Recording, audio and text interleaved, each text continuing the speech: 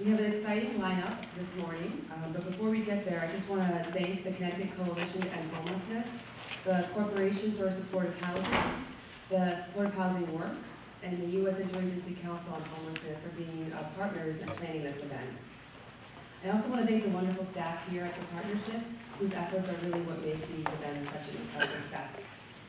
And I should thank the sponsors of our entire IForum series, Bank of America, the Connecticut Association of Realtors, the Department of Economic and Community Development, the Department of Housing, the Connecticut Housing Finance Authority, Webster Bank, Wells Fargo Bank, the Melville Charitable Trust, People's United Community Foundation, and TV Charitable Foundation.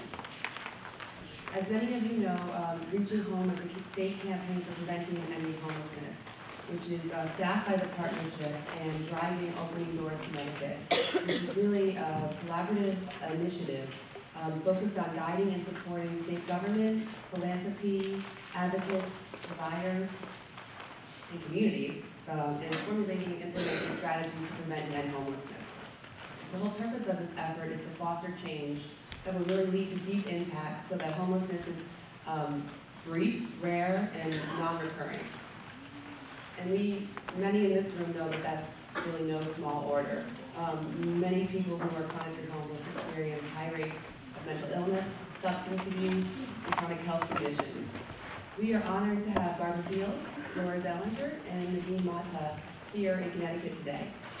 I have the pleasure of introducing Barbara Fields, HUD's New England Regional Administrator since April 2011. As a presidential appointee, Barbara represents the Obama administration and the HUD Secretary in the 6 states of New England and serves as liaison to mayors, state and local officials, members of Congress, private and nonprofit developers, public housing authorities, and other stakeholders. Her work at HUD has focused on cross-programmatic efforts, including HUD's Innovative Sustainable Communities and Choice Neighborhoods initiatives. She's one of 10 regional administrators in the United States. Barbara served for 20 years as the Executive Director of Rhode Island's Office of LIST, the Local Initiative Support Corporation. While at LIST, she managed nearly $300 million in real estate and programmatic investments and developed a track record of successfully linking affordable housing development with strategic community economic development, education, and public safety initiatives. So please join me in welcoming Barbara Fields. I am a familiar face as I do try and cover the states and get out. And Laura, we are Region 1 in the HUD regions for a reason. Number one, because we are doing some creative and innovative things across the region. First of all, here in Connecticut, and congratulations, Alicia, as you stepped into this interim role for the work you're doing. The Partnership for Sustainable Communities is one of the strong communities, aligned with our sustainable communities, is one of the first places I visited. Howard and David very welcoming to me, and I know that you'll continue that work with us as we move forward. Everything in Connecticut for me is led by the best news I have to announce. Is just last week, Suzanne Piacentini has become our field director, so we are really thrilled about that. Congratulations, Suzanne.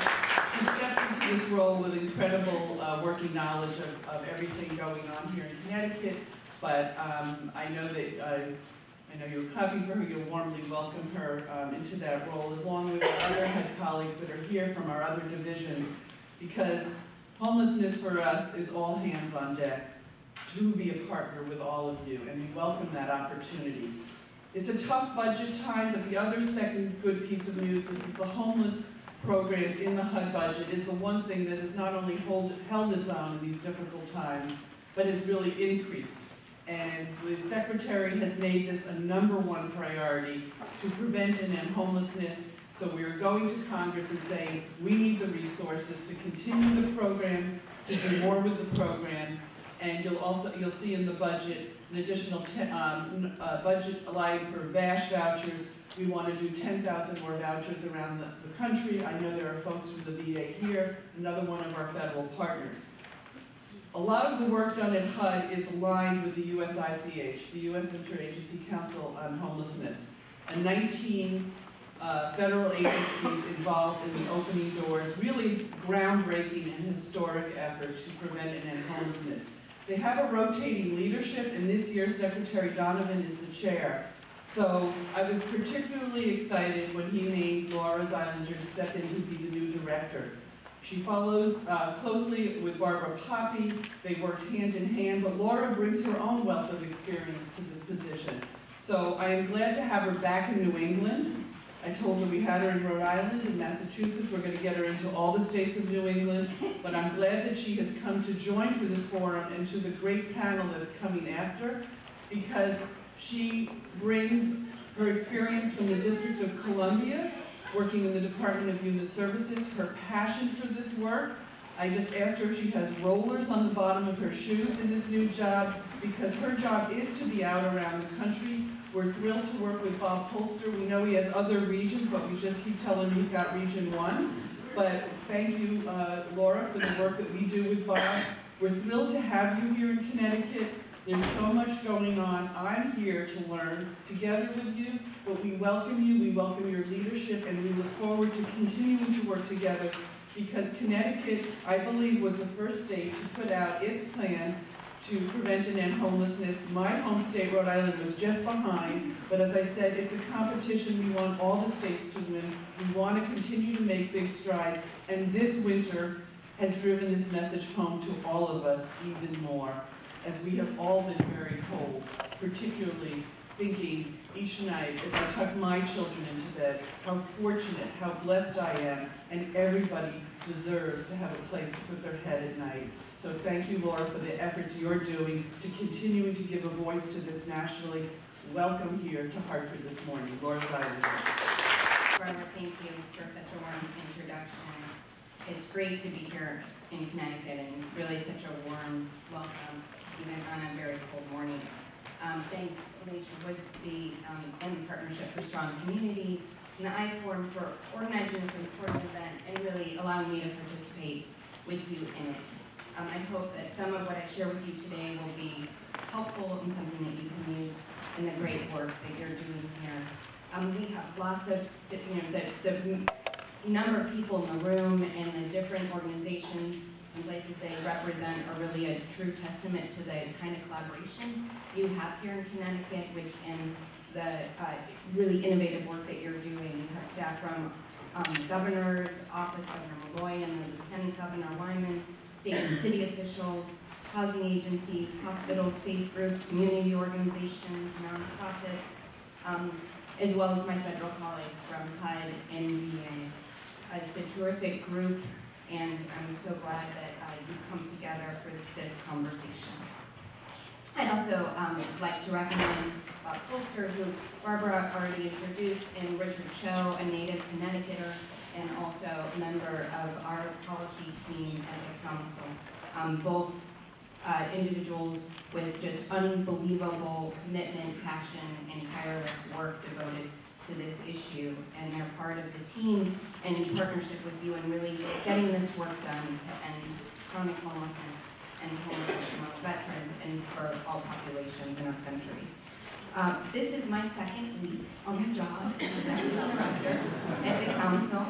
I don't really get to claim, the excuse of being new since I've been at the council for about 3 years now, but certainly new in the position. And during my second week, I am so pleased to be able to be here because this is exactly the reason why I do this work is to be in partnership with folks like you.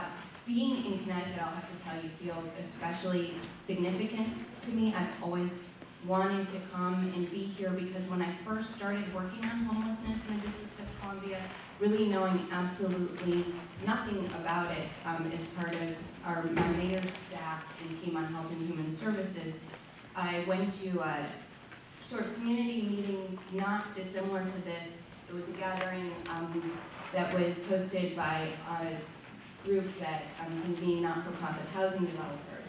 And we had someone from the Corporation for Supportive Housing do a really in-depth presentation on the innovative work happening in Connecticut to combine affordable housing with supportive services.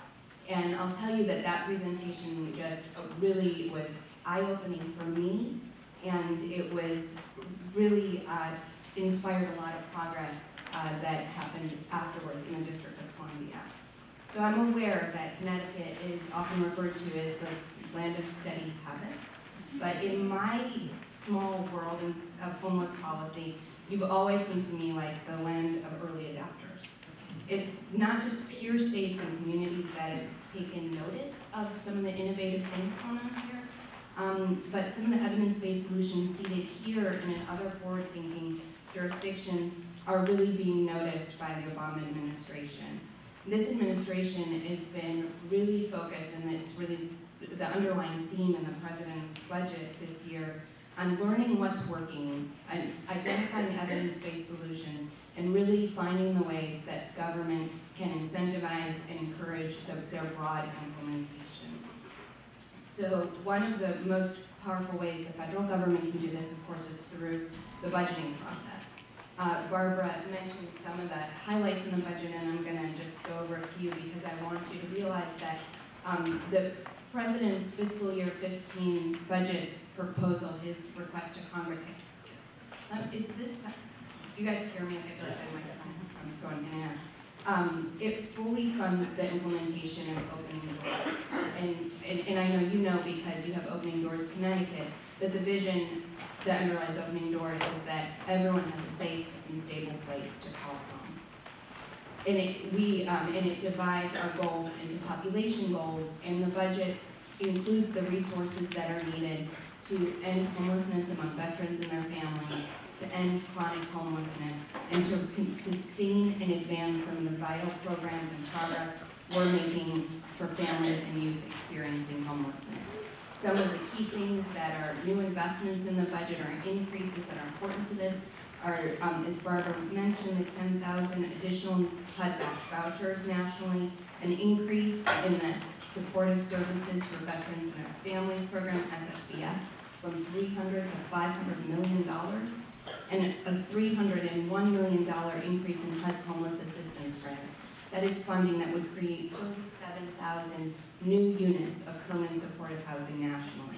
So if Congress funds this budget with these resources, we can achieve our goals here in Connecticut and nationally, but really only if we stay committed to their strategic deployment and implementation. We've got to use these funds on the things that we know work, which does require change, right? It's not just about new money. Connecticut, probably much more than many other places in the country, is well positioned to do this. You've got your state leaderships really focused on ending homelessness.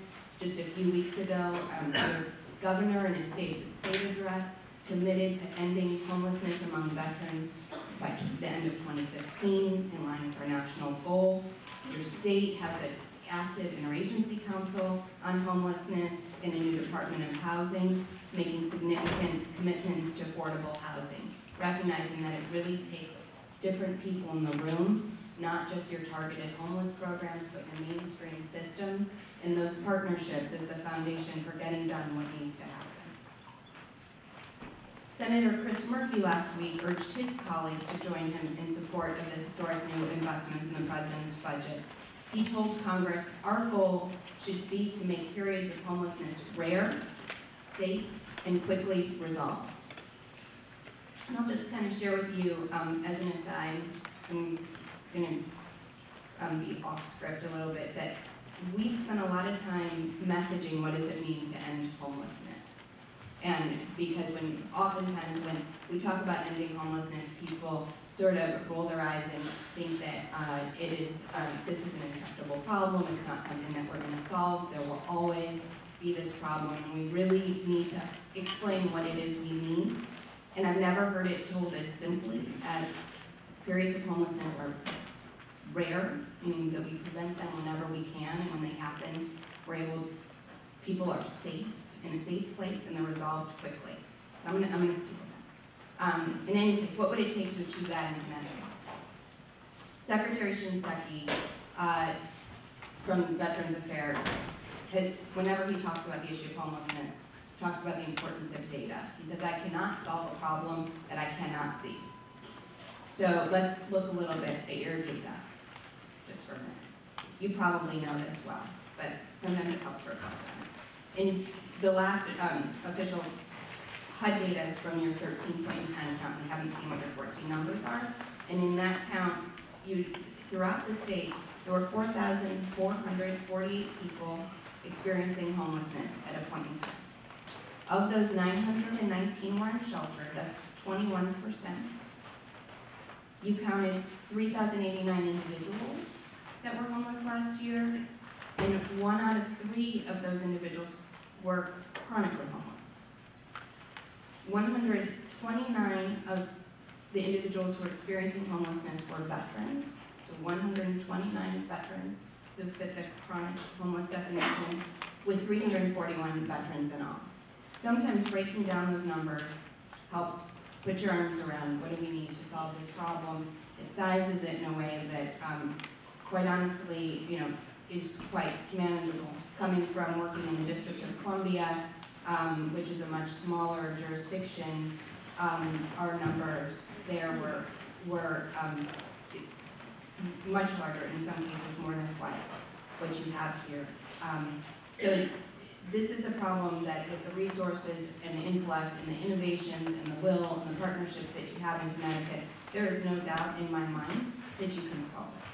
You've adopted opening doors as your state plan. It's the right plan. I'll tell you it works. And you've invested in the expansion of permanent supportive housing, increasing your units by 28% since 2010. So there are efforts in Connecticut that you can build on that merit being brought to scale, and you may have efforts underway here that warrant an honest conversation about whether or not they're working in line with your goals on homelessness. Those are important conversations to have too. With the perspective of someone from the outside looking in, I'll urge you to stay focused on 3 important things, and the rest of my remarks are really going to talk about these 3 things. 1, prioritize the resources that you have for people with the most acute needs and remove the barriers that are imposed to accessing those resources. Keep investing your state resources and really leverage your mainstream and non-targeted homeless programs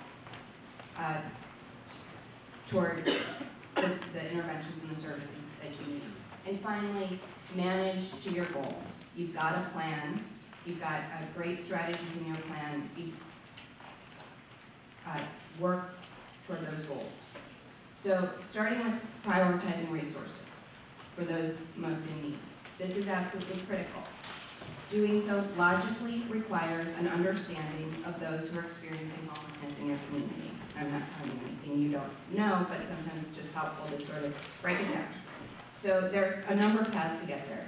1 is through a coordinated entry system. This is a process I understand is starting in many places, and you got to move forward to implement it. There's an opportunity to implement it statewide. You have a statewide HMIS, which provides a very strong foundation for that. And having a coordinated entry system is such an important part of your infrastructure, not just on chronic homelessness, but for all populations, to really begin to understand what is going on with people who are also experiencing housing crisis and connecting them with a range of things in a person-centered way as opposed to a program-centered way to really meet the needs. So it's got 2 benefits. One is that people have to who are in a crisis are not having to navigate independently multiple doors on their own to try to get their needs met, which we know really doesn't work and is not always realistic for people based on the situation that they're experiencing, but also allows you to optimize your resources. It's efficient because then it's not about who knows the right person to call to get somebody into an empty bed, and where's there a bed that can serve this person, which is a program-centered way, but allows you to really be person-centered. So I know that's your intention, and it's critical. And the faster that you do this, the more efficient you will become. The second path, and these aren't alternate paths, these are parallel paths, is through prioritizations through your data. So you're already doing some incredible work here with your data, with your FUSE initiative. Really matching person-level data between multiple systems to identify those people who are generating a lot of costs cycling through homeless programs, jails, hospitals. You've been an innovator in this and used it as a way to identify and prioritize people, and by linking outreach with housing, and also through your social innovation fund pilots. Most jurisdictions have tremendous difficulty in negotiating the data sharing agreements to do this, and you guys make it look easy. So it's another way to sort of keep doing that and do it bigger. So and I'll stop and just say it's easy to get caught up in the process. I've seen that where I work and in many places, arguing about which is the right assessment tool, trying to get everybody on board with exactly how we're going to do it and what is our process going to be, or in how we're going to capture our data in different fields so that we can match it, and all of those things that just sort of are a lot of effort spent, sometimes not always solving the problem. So when this happens, if you don't remember anything else I'll say, just remember this: stop, look up, and remember the common interest that everybody has, which is really the people who we're trying to help.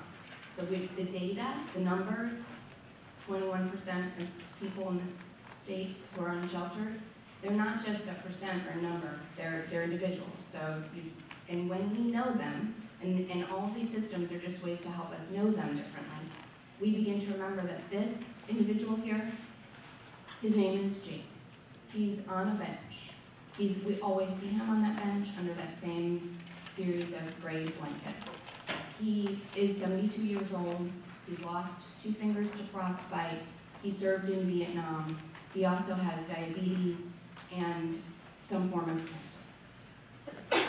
Understanding those things about the individual helps drive urgency, and it also opens up resources that are available to help. I'm going to come back to that point.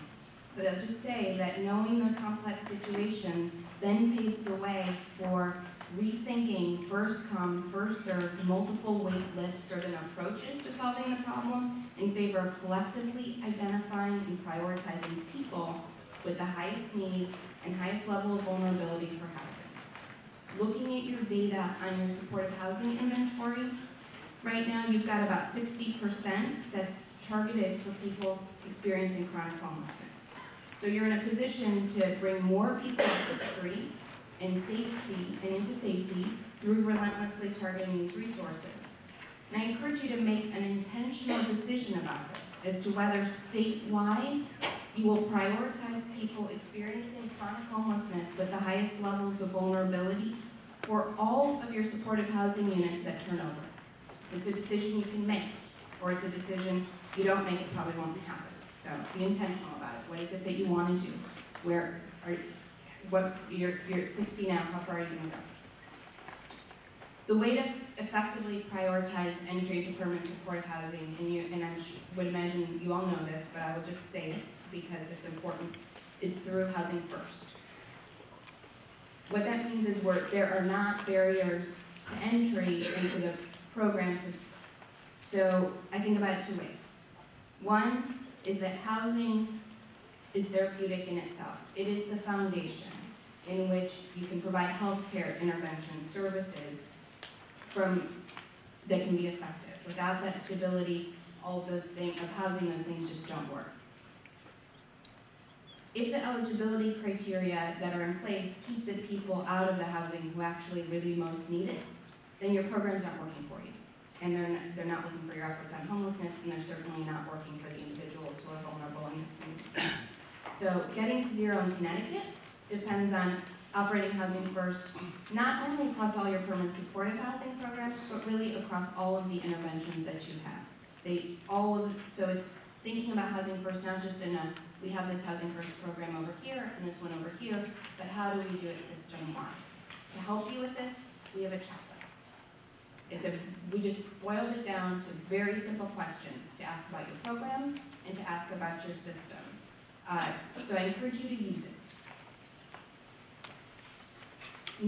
The communities that are implementing Housing First across their systems are making the most progress on chronic homelessness. New Orleans decreased chronic homelessness by 85% since 2010.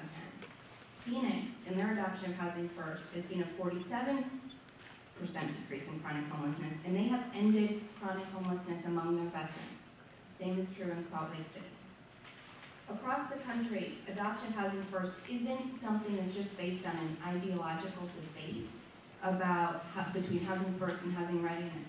It's practical, right? It's guided by successful outcomes of situations and learning about what's working in other places.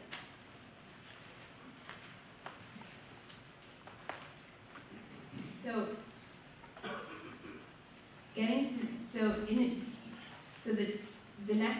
I'm going to go back. So the first thing I asked you to think about was prioritization, and the second is about how you're leveraging mainstream resources. We know that we're not going to get to zero through homeless programs alone. We need to leverage community and mainstream resources to get the job done.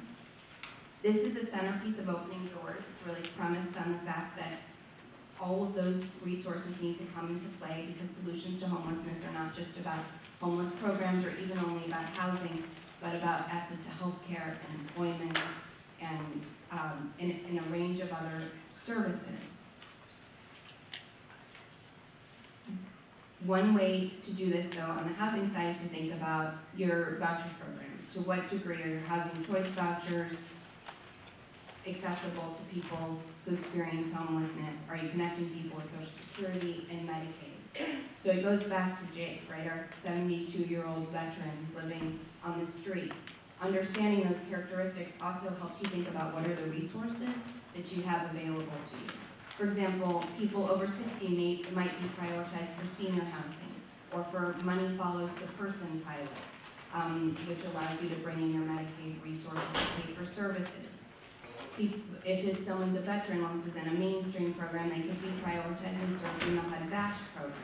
Understanding the characteristics that people have helps us understand the resources that we have that can serve them, that are not just there because that person, we identify them because they were experiencing homelessness, but because of all of the other conditions that people experience. And, feels a little bit embarrassing to say this, but there is pretty much a government program out there that was designed to address one characteristic or another that any individual might experience, right? So it's how do we make those resources work in a seamless way for people? It's really that coordination and why those interagency partnerships are so important. That's how we're going to create the efficiencies. So I'll give you a couple numbers to just think about. We have $2 billion. We're funded the highest level ever in HUD's targeted homeless assistance grants. Compare that to the voucher program, which is about at $23 billion. And federal spending on Medicaid at $300 billion. So the math makes sense. So you can be a leader in this area, and you are in many ways, in paving the way for other states.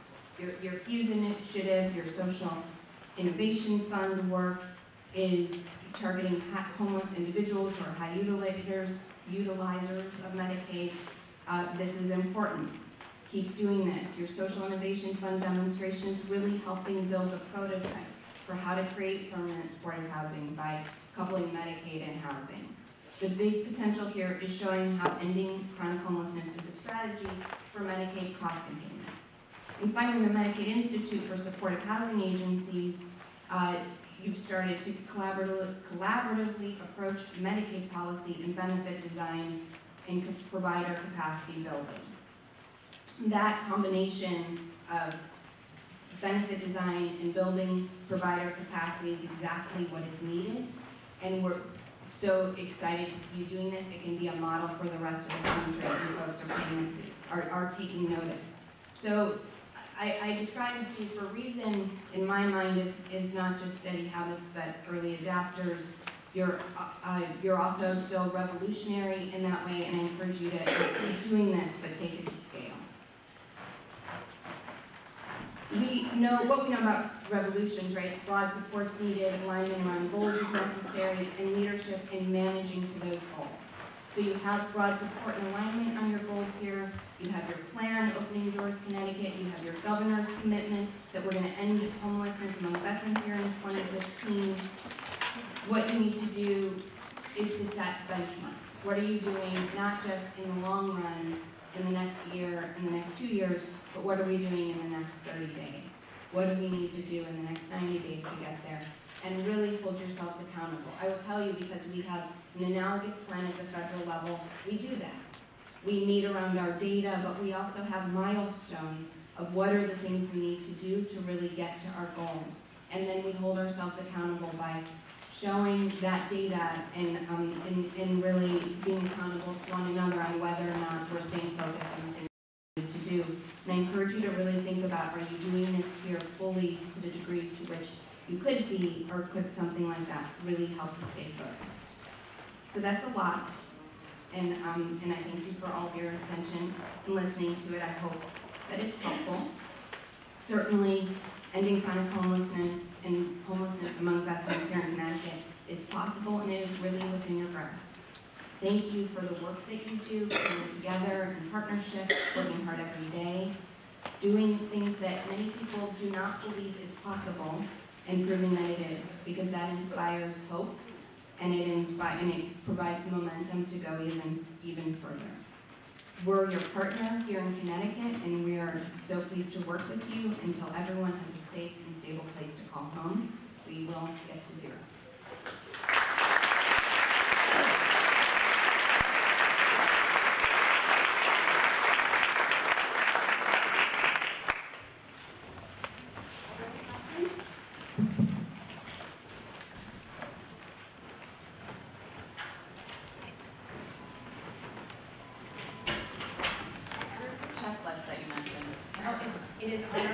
It is on our website at USICH.gov. It's at USICH.gov. On our website there under fact sheets. It's under fact sheets. We hide it. Make sure you really want it to find it.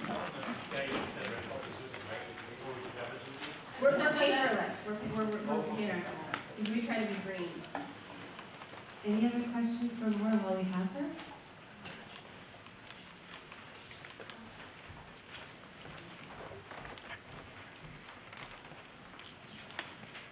Hi, Laura.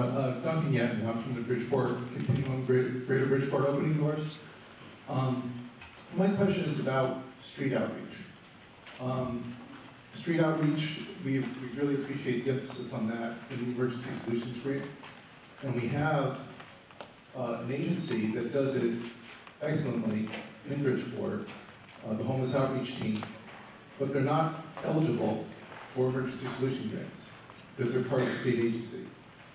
Is there a way, or is there to change that, or to address that in some respect, do you think?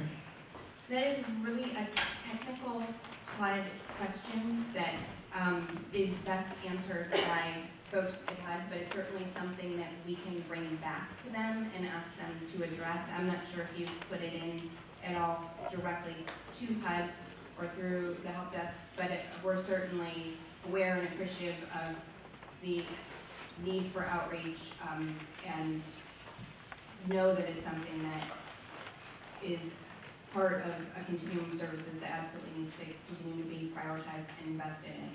So I'm looking at Richard, who's our liaison at HUD, to see if there's anything else I should say about that. And he says no. So I'm sorry to have a better answer, but we will work to get you one.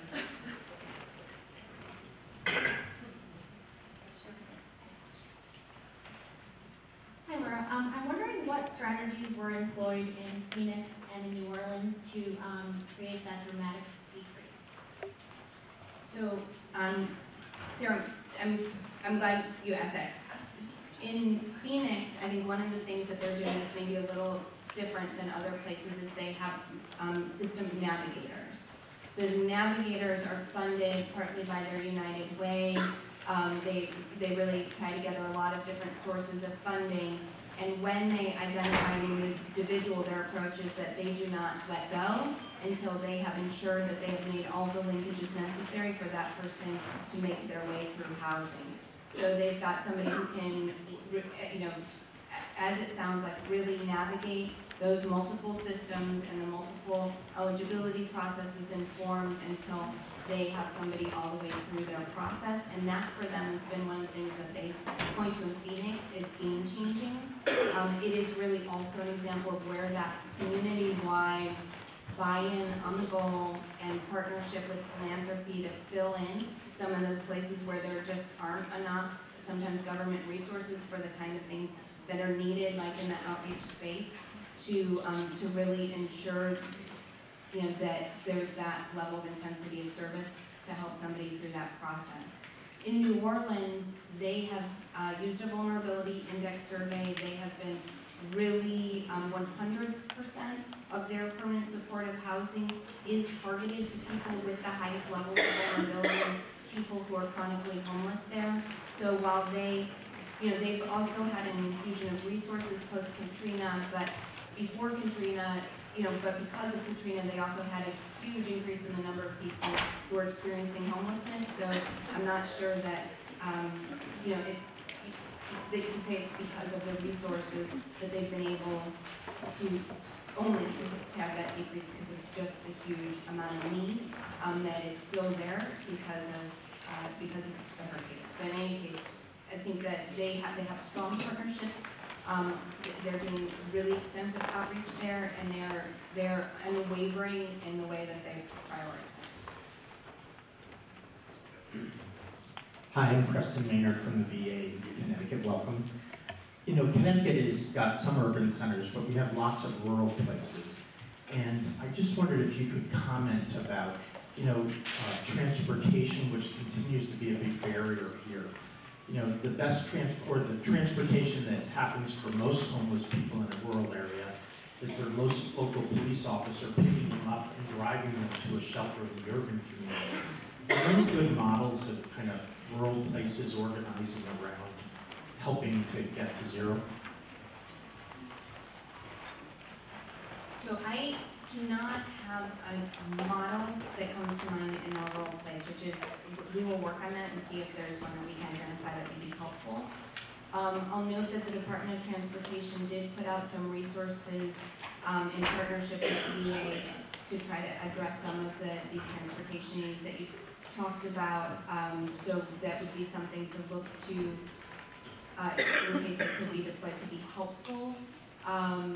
It is really what I've seen and learned from people about the way that they're approaching homelessness in rural settings. It is really through the partners on the ground. So really being able to empower faith organizations and the folks who really are in those places, so that people don't have to always travel to be able to deliver services. That's why the SSVF program for veterans in particular has been so helpful, because it's not located just where the VA medical centers are, but it can be deployed by community organizations where you can bring the services to people instead of expecting people to always travel to the services.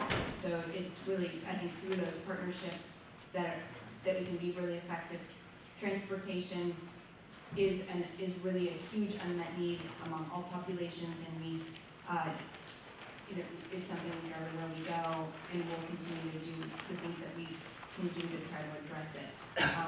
But we'll also work on some models and try to put some things out for rural communities. It's a space where we don't have examples to share in a concrete way yet.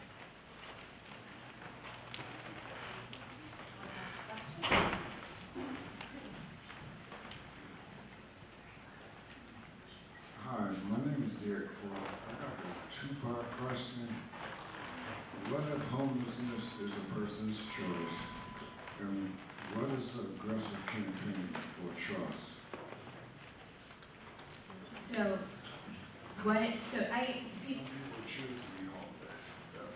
So I actually have never, so the questions about what about when people choose homelessness, and what do you do to build trust, I think is, or what does that campaign to build trust look like? And so I'll just say that I very strongly believe, down to my core, that nobody actually chooses homelessness when they have other viable options that meet their needs. So some people may not want to go into shelter, and they're opting out of the shelter system to be outside, or they may, or the housing or things that are available to them come with conditions that they don't want to participate in, or they may personally just not be in a place yet that they're ready, that they want to accept offers that are in front of them. But I have never seen anybody who over time has not accepted an offer to come into housing. And it really is, your second question, I think, really points to the fundamental issue of trust. It is really about building a relationship with an individual and understanding what's going on with them. So I know we're just about out of time, but I'm going to share a story with you to help you understand why I really believe this. When I worked in DC, there was a gentleman. He lived outside, not far from Union Station. Hugely visible setup he had going on, tons of like 3 shopping carts full of stuff, and just really central on Capitol Hill. And I was working for the city, and our city administrator, who's sort of our number 2 or sort of deputy mayor person who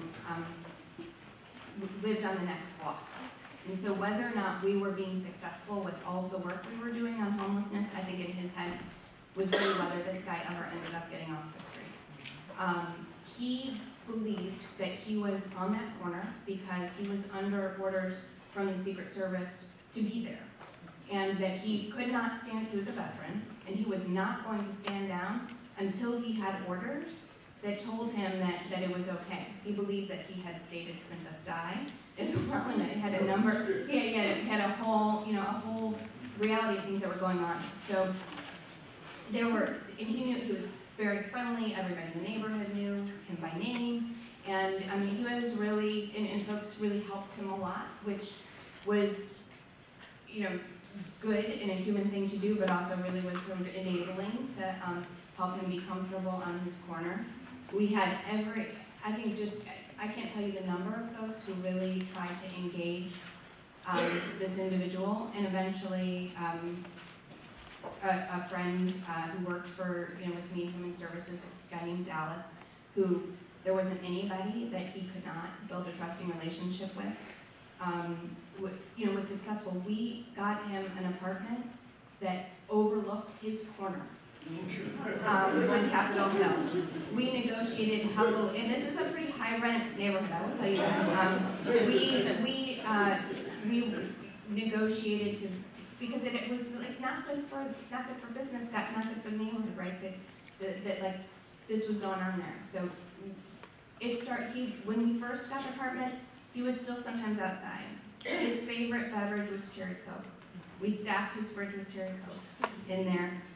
He'd first come in, take showers, have a Coke, and he eventually ended up in that place. He did not, when he first got the apartment, Dallas said, you want me to help you move your stuff? And he's like, I'm not bringing that stuff into this.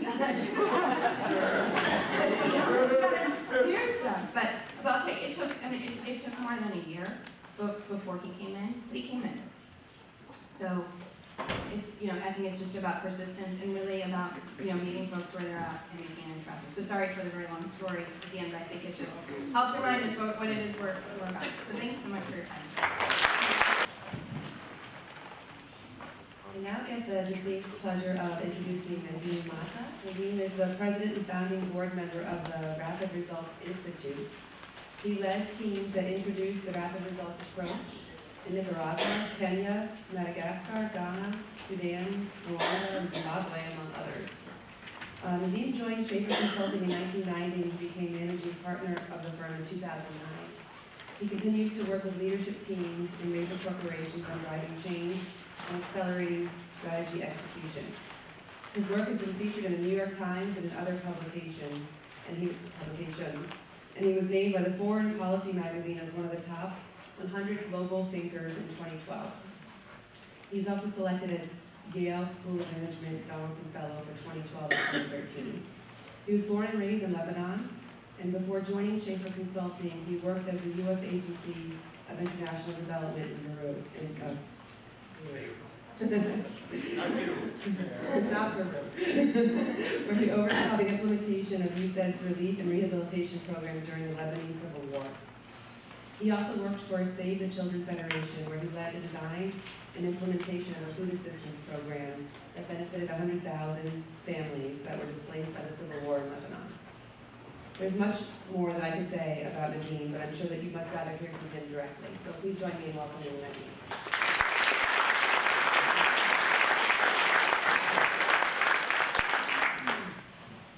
Thank you very much, Alicia. And it's an honor to be here and an honor to speak after my good friend and colleague, Dora. So first, I should mention this global thinker thing.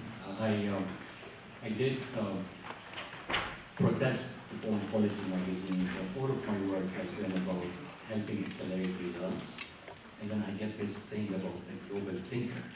I said, I've been telling people less thinking, more doing. And so I wish they had an report for a global doer. I would have much preferred that piece. But nonetheless, it was an honor to receive that, and very appreciated. And I think, Alicia, the bio must have been a slightly old one, because probably the thing that's most relevant for the group here is the work that I've been doing in the past couple of years with a number of you, certainly with USICH, Laura and Bob, on accelerating the pace of housing in chronic homelessness and veteran homelessness, and that's really what I'll be focused on. But I do want to say first that, as a disclaimer, I am not an expert in the field. I think it takes more than 2 years worth of work to become an expert in the sector. So what I'm going to focus on is less on the technical issues that are extremely important, data, housing first, homeless strategies, and focus more on the change management aspects of this work that I've been introducing or helping to introduce into the sector. And I'm sorry. Oh, I'm okay. I think I can do it. So thank you, Alicia. We appreciate the full. As Alicia mentioned, my experience in change management was all in developing countries, mostly sub-Saharan Africa, issues ranging from education in Sudan to family planning in Madagascar to HIV/AIDS prevention in Eritrea, all using this way of working that we call the rapid results approach. So I want to start by how I got connected into the sector. Because that wasn't really obvious at all that I'd be talking with you all experts in the sector after the background that I had. And so I want to tell you sort of my personal story in this. And Alicia told me that somebody at some point would tell me I have 5 more minutes. Would stop me because once my story starts, they can get carried away. So where this all started and what I owe the privilege really of working in this sector has been to a young woman that some of you may know, Becky Canis, the director of the 100,000 Homes campaign and the founder of the 100,000 Homes campaign. And it's interesting when you mentioned in my bio that I worked on 100,000 displaced families in Lebanon with the food assistance program. This is the first time I'm making a connection between, when I was practically a teenager in Lebanon and the 100,000 Homes campaign. The connection was as follows. We were lucky, really, that the New York Times picked up on our work in Africa, and they wrote a big feature with several stories, including one on a village in Sudan called Taruba, in a place called South Kordofan, where we introduced this work, and the community team decided, as sort of their challenge, their 100-day challenge, to build the school and to increase the the attendance in the school by 30% within 100 days. And I just give you an idea about sort of what we're talking about. This picture here is actually the school of Taruba that the community had. And 100 days later, the local community team, this is not us, this is not sort of money coming from the outside, this is not expertise coming, it's a group of people who took on that challenge along with other groups in our villages, They increased the attendance by 30%. And this is the school that emerged 100 days later. So Becky was really impressed when she saw the two pictures side by side in the New York Times.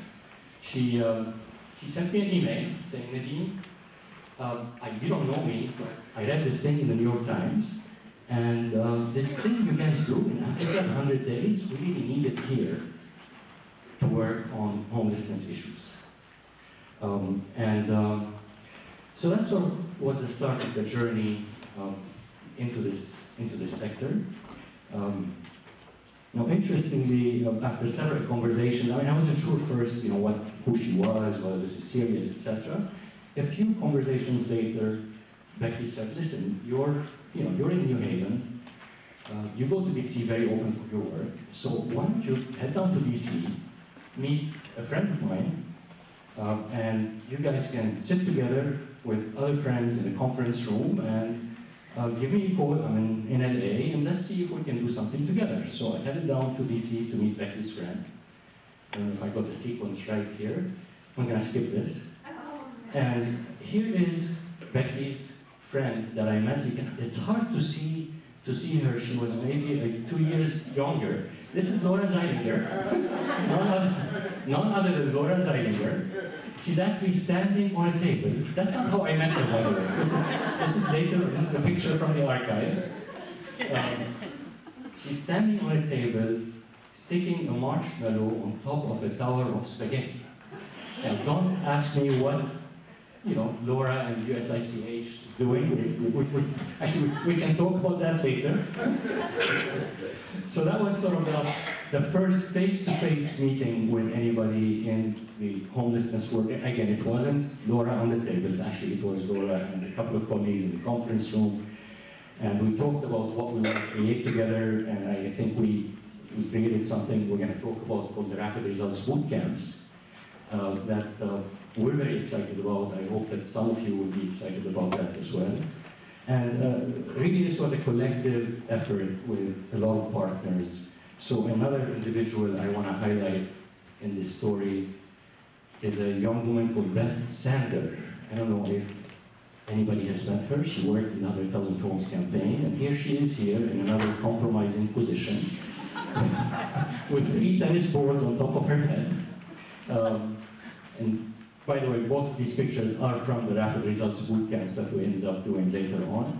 And really the other players have been some remarkable people in federal agencies. People like Mark Johnston from HUD, Lori Rosen from the VA, Lisa Pape, Nancy Campbell, some of them left the VA, Caitlin Miller, who's also not with me. So truly, it's been such a privilege and honor to work with this group of people to create this thing that we would like to talk about, this Rapid Results Bootcamp School. Okay, so here's the first iteration on the work that we did in 2012. What you're missing on the top, it says Rapid Results Bootcamps.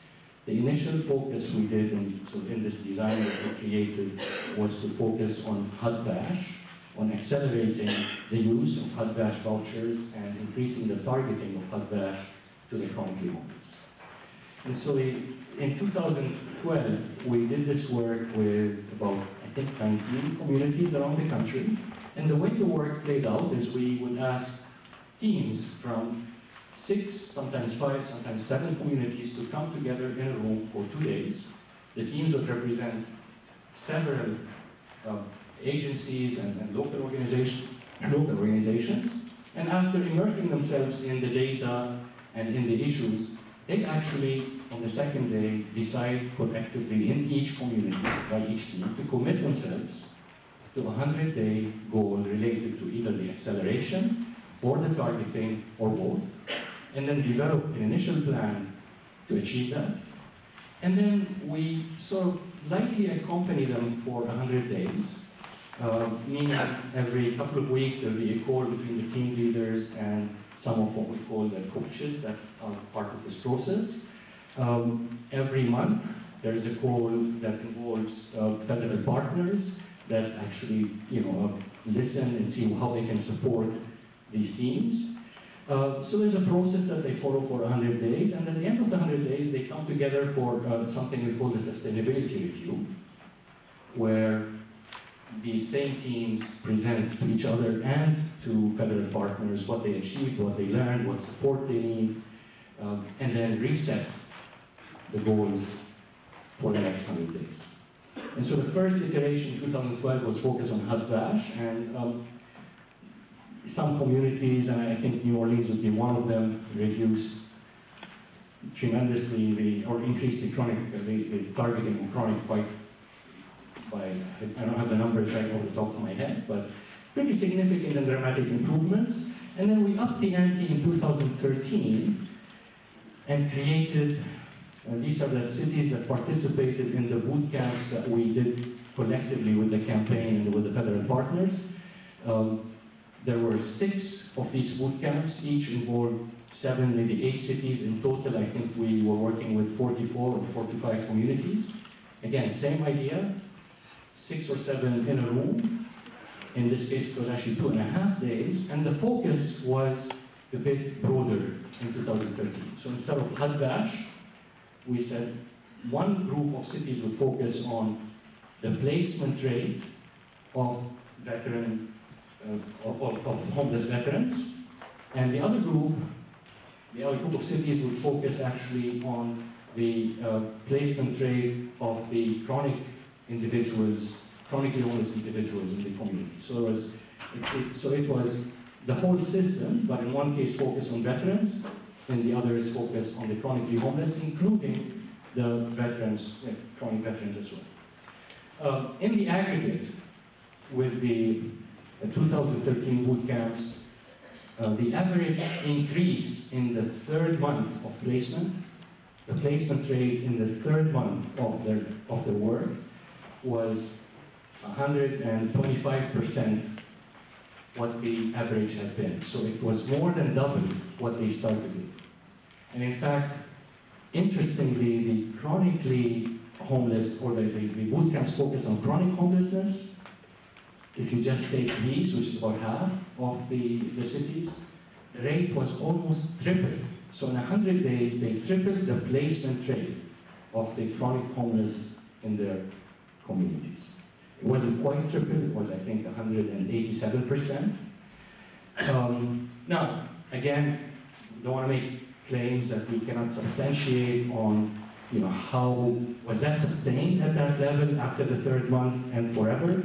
No, in most cases, after that bump in the 3rd month, things went slightly down and stabilized. So they overshot in that 3rd month, but they stabilized not quite at that high rate, but at a remarkably higher rate than where they started with. I'll give you a couple of examples on this. This actually is New Orleans. So you can see and this is a veteran rapid results boot camp, and their starting average was 30 per month. And you can see the first month they were at 40, 2nd month at 38, the 3rd month, the model month, was at 61. So double the rate, and importantly, pre-boot camp 15% chronic, post-boot camp the chronic, you can't see the number here, I guess it would be 46%. So from 15 to 46, tripling the rate of how many were housed that were chronic. This is in New Orleans. In Nashville, this is actually, I think somebody asked a question about street outreach, and Laura talked about knowing people by name.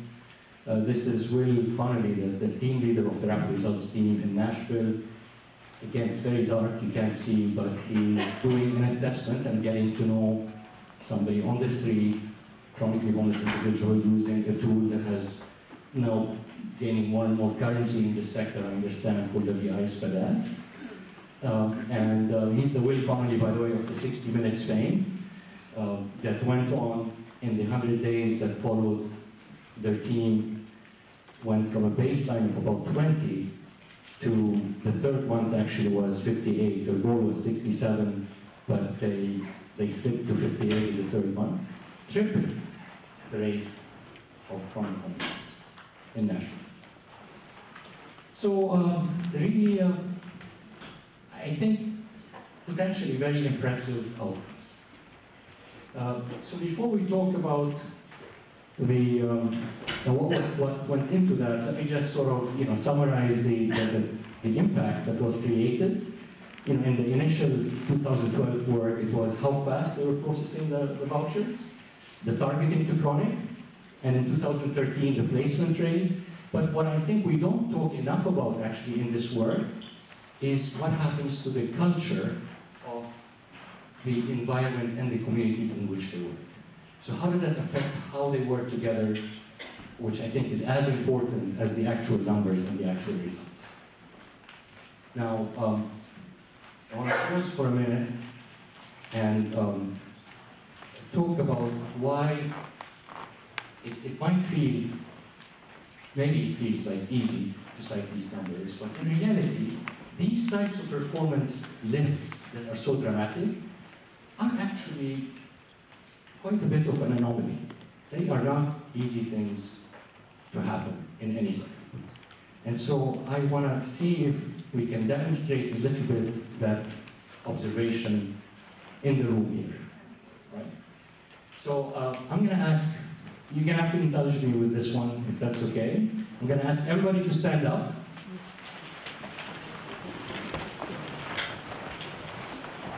Okay, and so I'm going to, including the folks on the balcony, yes, I can see you there, you're still sitting. You gotta stand up. So I'm gonna mention 3 scenarios, okay? Situations. And if one of these situations applies to you, I'd like you to sit down. If none applies, please stay standing, okay? So, first scenario, I remember these and I'll bring them back up, is you have been going on and off to the doctor and the last checkup they said, you really need to start a regular exercise program. In fact, maybe your spouse even commented on it. And you feel like, really, I do need that, half an hour walk every 3 days is critical. I'm gonna start doing this. You make that commitment to yourself. Actually, the first week, the second week, you hold on to it. The third week, things begin to slip, and we're back to normal. Don't sit down yet, okay?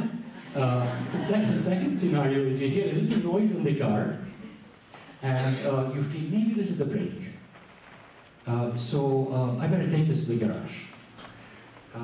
Then you say to yourself, tomorrow morning I'm going to take it to the garage, etc., etc. A week later, it's not in the garage, you hear the noise again, you make the same commitment to yourself, and a month later that noise is still there, kind of waiting to happen. That's the second scenario. Third scenario is you have your iPhone, and we're all very excited about our devices, and you realize that you're just checking the iPhone just one time too often. Maybe every 5 minutes I need to check what emails are coming. So this is not very productive. I'm going to start, as of next week, just checking my iPhone every 2 hours instead of every 5 minutes. And again, the first week you actually do it. The second week, maybe a bit less. The third week, we're back to normal. If one of these 3 scenarios applies, please sit down. All 3 of you can sit down as well. But we need some people to stay standing here. That's good. So we don't want Connecticut to be the state where everybody's seated from the first menu here. So let's do another quick 3 here. You can probably guess ahead when you see these. So the first one is that, again, similar issue with the exercise, but this time the doctor's order are to stop eating, please stop sweets, period. And again, you make that commitment, etc. And then you're walking around, and the dessert tray comes around, and you find yourself unable to live up to that. That's the first scenario. Second is we're all workaholics, but you made a commitment to your family that on Sunday I'm not going to actually either check email, not do any work. The first 2 Sundays you live up to it, and then it slips away. And then the third is that course you wanted to take, that, just to improve on your professional prospects. And it's been month after month that you say that, you commit to it, it never happens. One of these 3 applies? If it does, sit down. If it doesn't, oh my God, we have a virtuous person in the house. Can we give her a round of applause? Just so you know, I was going to spare you the third wave, which I wouldn't have wanted anybody to sit down on these. So the one more drink. I have my own vices, but they're just hard. None of these. So the point I want to make here is that these are really, really important commitments.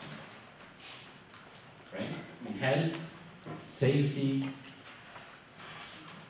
professional development, real issues, and yet we make these commitments and we don't follow through. There's something going on here that we should be aware of. Right? And there's probably many reasons for this. I'd love to talk with you about your thoughts on this. If there's 1 or 2 ideas somebody wants to offer, we'd love to hear it. And then I'll give you sort of my own interpretation of that. Anybody would like to offer why we are flawed in this way? I know you're about to say something. No. Okay.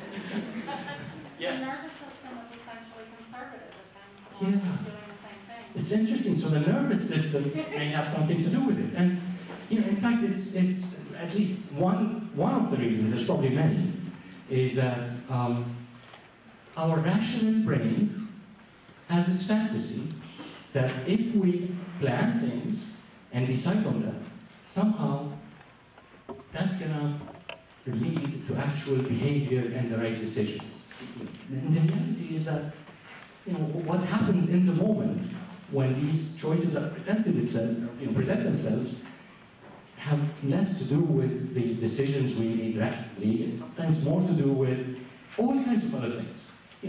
Things that may be, in front of us, things that are urgent that we have to do, the temptation to succumb to, desires we may have, whether they be sitting down and watching TV instead of taking that walk, or other things that maybe, are more viceful, so to speak. So we have this fantasy that somehow our rational brain controls our decisions and our behaviors. And, some behavioral economists actually call this the amygdala hijack.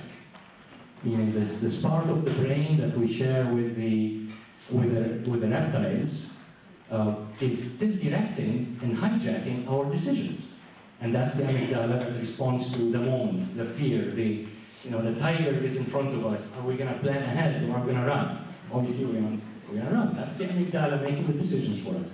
I'm on thin ground here because there may be helpful professionals who are going to correct me on this. And in fact, some would actually say that we're schizophrenic, that the frontal lobe of our brain that plans and thinks ahead is always in conflict with the amygdala at any point in time. And chances are the amygdala is going to win over in the moment.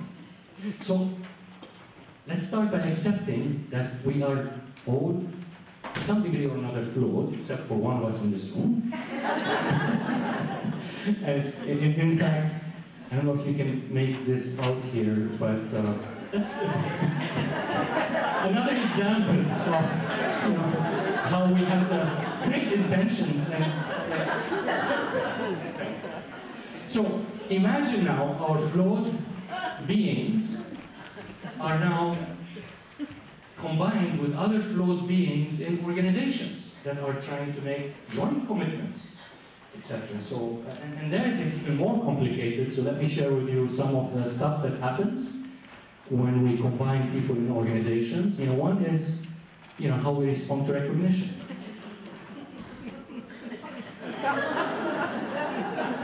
Okay? I'm empathizing, by the way, with this here. So, are we going to really be motivated if we feel that way? But that's how, it's often many people feel in organizations. Another one is bureaucracy. So let me see if this is longer to read here. Imagine these folks being effective.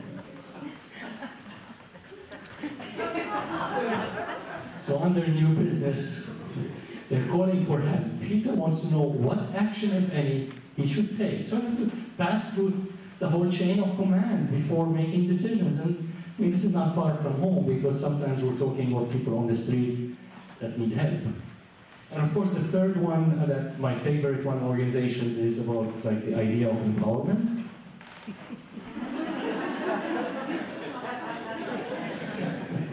So we're up against a lot when it comes, I mean, these all exacerbate the flows that we're talking about.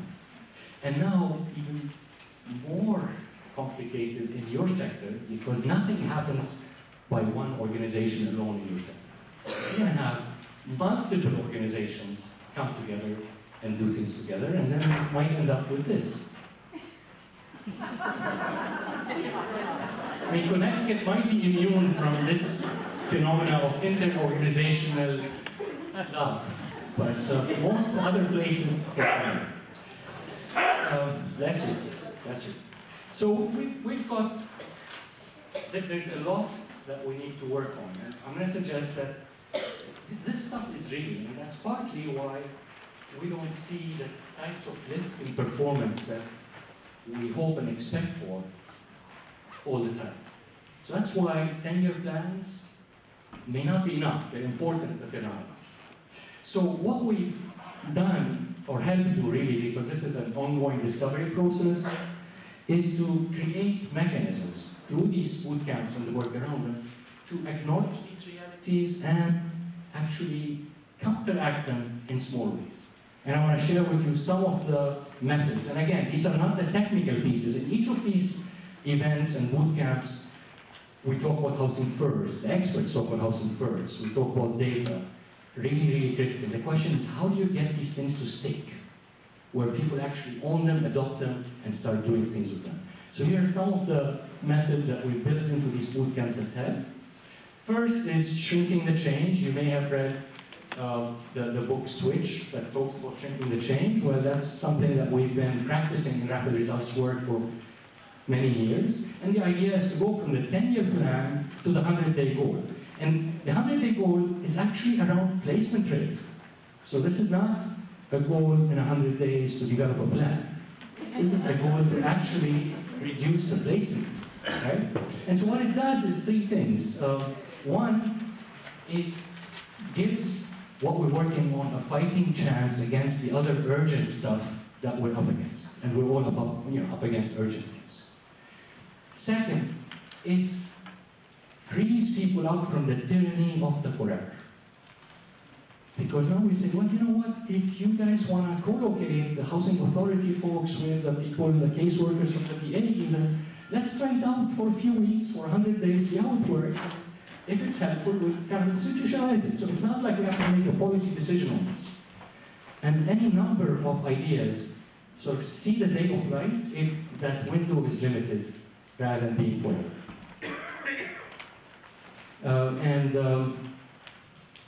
I forgot what the third thing is. Did you come back? Again, the importance of making it feasible for people to make a commitment rather than either not being able to make a commitment or making a commitment that's largely not that meaningful. Because let's face it, I mean, when you have something you need to do 3 years from now, or that you feel I need to deliver on 3 years from now, chances are you're not going to lose a whole lot of sleep over it in the next day or two or one week or even a few months. So that's the first piece, shrinking the change. The second piece is creating actual drama and theater as part of these events to illustrate the point. It's very hard to see this. Again, this is Laura, this is Lisa Bay, this is Lori Wilson. What you don't see that I was hoping you would is this little string. If you see something hanging down from his waist, a rope, there's a red rope between them. It's actually like a physical rope that when we organize these events, these national level leaders would come into the room, tied at the hip with a fairly large rope, and marching to the tune of, what was it, Laura, that you guys would be? Chariots of Fire. So, and they actually, and it was really to make the point to the communities in the room that the federal agencies are literally tied at the hip. I've got the 5-minute mark here. Okay, tied at the hip when it comes to this work. And that theater is really important because it creates a space in which people tend to nudge their behavior in a different way. Engaging the leadership, again, here in a different way. This is Mark Johnson on, basically because of sequestration and the 100-day reviews, he couldn't, very few of the federal partners, we were lucky to have Bob Polster in many of these, but so we had to work our way around that to bring him in. But for Mark, he would actually Skype in and listen and comment. And in fact, in the monthly calls that were done with the teams, and we're talking 6 boot camps over 100 days each, so that's 3 calls per boot camp. Mark Johnson did not miss 1 call. Well, and the idea of the call isn't for Mark to say, what have you done for me? It's more, tell me what you did, and tell me what help you need from us to make it happen, or to make it to the next level. So it's really shifting the role of the federal leaders and placing the emphasis on the communities. Peer support, peer competition, again, this is back to the marshmallows and the towers. These are 4 communities, Atlanta, San Diego, Denver. So they competed in the events to build these marshmallows. They competed with tennis courts, and then they competed with each other on the 3rd month and where they were going to be. So the Phoenix and Salt Lake City competition that Rachel Nadeau talked about on Christmas Eve, that actually, the genesis of that was in the rapid results boot camps, where they took on the challenge of beating each other to the goal line. And it's not just competition. I mean, what's really interesting is people compete, but then people are so eager to learn from each other. We had a situation where somebody from the Atlanta team, literally, Regina Cannon, works in the mayor's office, took a plane to follow a colleague, Marcella McGuire, from Philadelphia, to learn about what Philadelphia was doing on, I think something, again, Laura mentioned, flow, which is how you take the people that are in the highest intensity support programs that can graduate from that and move them to lower support units and programs to free up the highest need programs for others that need it. And again, literally, she heard about it, she couldn't get enough of it in the session itself, so she followed her to Philadelphia to learn from that. And then the last bit I want to talk about is empowering the front line. These 2 individuals are caseworkers in Skid Row, in some of the missions and outreach organizations in Skid Row. They're presenting at the Home for Good conference last year, and I think sitting in the front row, this is Mark Johnston, this is Barbara Poppy. Actually, I'm sorry, this is Mark, and this is Barbara Poppy. They're presenting about the work they did in the 100 days prior. And they did a special type of a boot camp that focuses on, again, one of the points that Laura mentioned, coordinated entry. And what they did in Skid Row is they actually designed, and we're talking front line workers, case workers, and others that are in the trenches, designed, built, and used a comprehensive, coordinated assessment, outreach, prioritization, matching, with everybody in Skid Row participating in and agreeing on policies for, what's going to be the priority list, how we're going to, all the policy decisions that need to be made were part of what they figured out in the 100 days, and they actually were able to put 37 people through that, chronically homeless individuals, and they moved, again, we're talking just, they did a lot of housing, of course, in Skid Row, but 37 going through the system, and then they moved from that and expanded it beyond Skid Row to overall county. And that's the process they're in now. And in fact,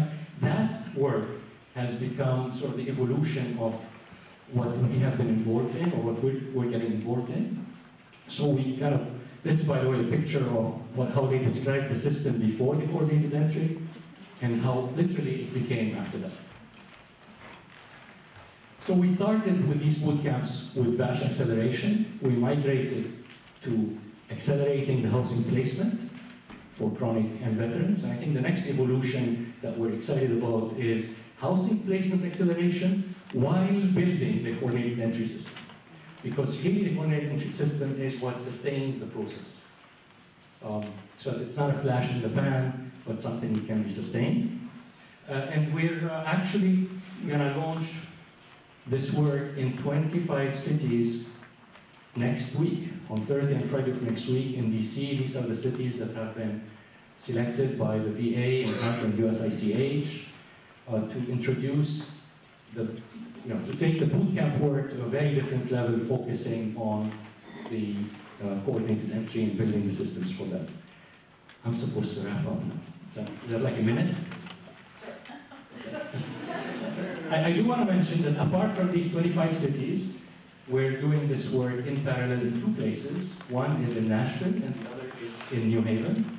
And I want to thank Lisa, who's another Yale alum, who reached out and said, can we try this out in New Haven? So we're actually going to launch coordinated entry work bootcamp of sorts, a mini bootcamp in April with the New Haven team, and hopefully we can expand from that to the, if there's interest, to the other parts of the state. And I couldn't say no to Lisa, partly because I live in Brantford, so we're in partly because she's such a wonderful person. Thank you, Lisa. Culture, real quick. What happens around these numbers is confidence that we can do this, collaboration, and really building the muscle of collaboration, because that's critical. Injecting trust in the system, beginning to look at this from a systemic perspective, and feeling like we're all in this together. So if you actually talk to people who have been involved in this work in the various cities, whether that's Phoenix or Salt Lake or others, you get a very different feeling for how people are interacting with each other. It's as if the culture is beginning to shift. This doesn't happen in 100 days, but it begins to happen. That's the possibility that takes place. And I want to end with one slide that came from a presentation that the Denver team did in the sustainability review of one of the boot camps. This describes the one-stop shop they had and how excited they were to have 9 veterans that actually left with the housing voucher in hand. And some of the comments, the collaboration has been amazing. What a great example of what can be accomplished when we all come together. And this here, which I thought was very moving, a term, I guess a Japanese term, that says to repair with gold, the art of repairing pottery with gold or silver lacquer, and understanding that the piece is more beautiful for having been broken. And it just stayed with me for a while. Thank you very much.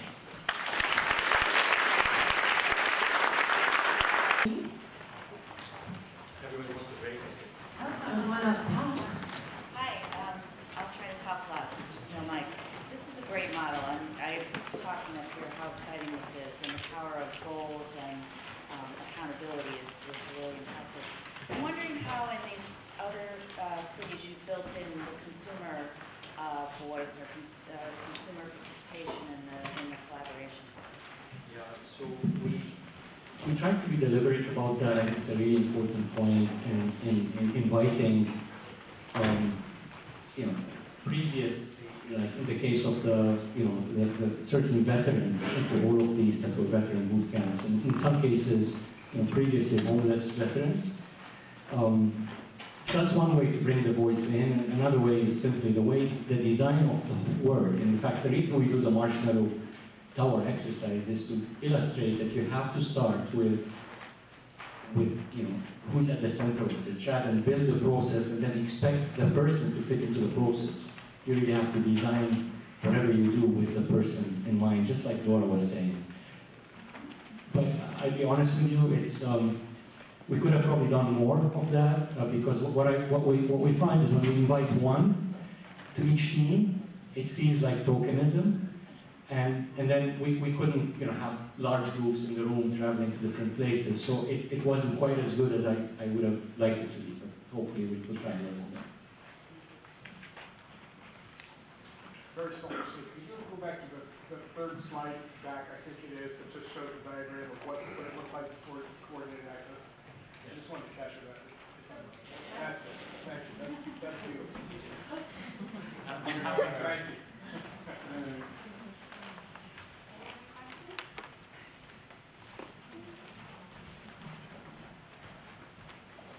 Can you tell us a little more about the sustainability review after the 100 days? Yeah, so sustainability review is intended for that purpose, to say this is not about ending in 100 days, this is about what are you going to do to sustain the results that have been achieved. So actually we design it with that in mind. And let me again put a disclaimer, it's not as if we have like a model from heaven that we keep iterating and trying to figure out what makes sense. So we have the teams actually work specifically on the changes they need to make to institutionalize whatever worked for them. So in some cases, it's doing MOUs with each other. So whatever worked, now the question is, would that live on its own, or would it require some additional work? So the plans post 100 days are about that additional work, but we also challenge them to reset. And then some get creative, like literally in one of the boot camps, the 100-day goal of Salt Lake City was, we're going to make Phoenix. That was it. I mean, the vote were in the middle, and they said, enough said. So we let it also be a little bit fluid, and it's not gonna, this isn't gonna be something that necessarily will work all the time, everywhere, and obviously the more the support and coaching they get, the more likely they are to sustain. But we try to do what we can with the constraints that we have.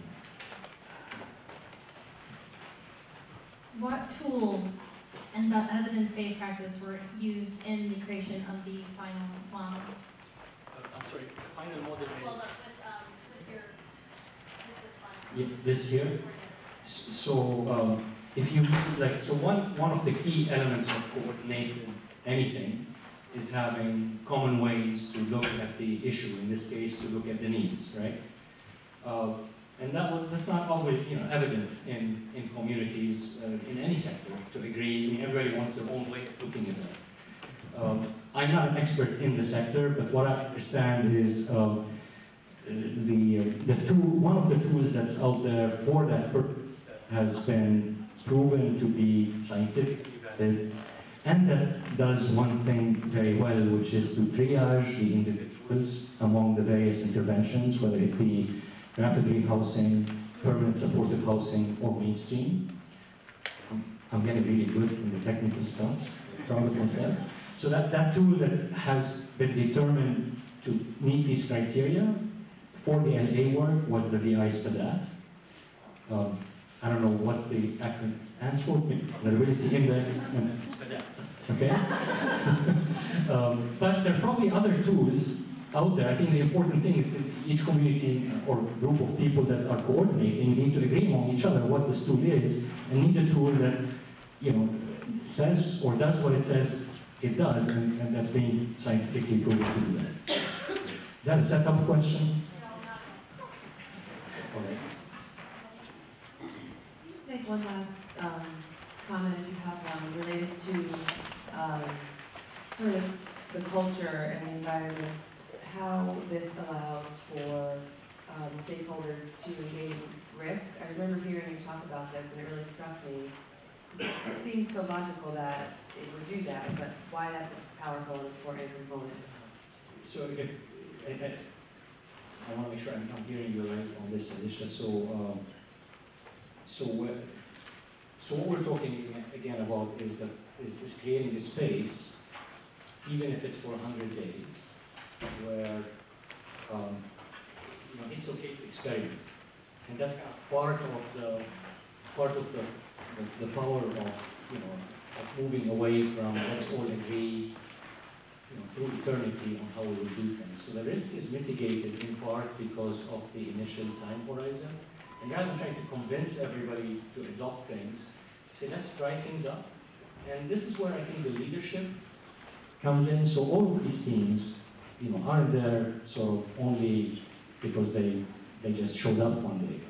There's work that needs to happen so that the leadership group in each community explicitly says, it is okay for you all who know what the problem is to experiment over the next 100 days, and if things don't work out, it'll be okay. So, you have to engineer that, otherwise the people will tend to feel, why should I take that plunge? When, if it doesn't work, it's going to reflect on my career or my organization, maybe adversely affected if I come into the system without everybody else joining. So, there's a bit of a negotiation that takes place that enables people to take more risks than otherwise they would, because that's really necessary. Otherwise, we're going to, how do you experiment if people aren't able to, just try new things and feel somehow safe in doing it. Yeah?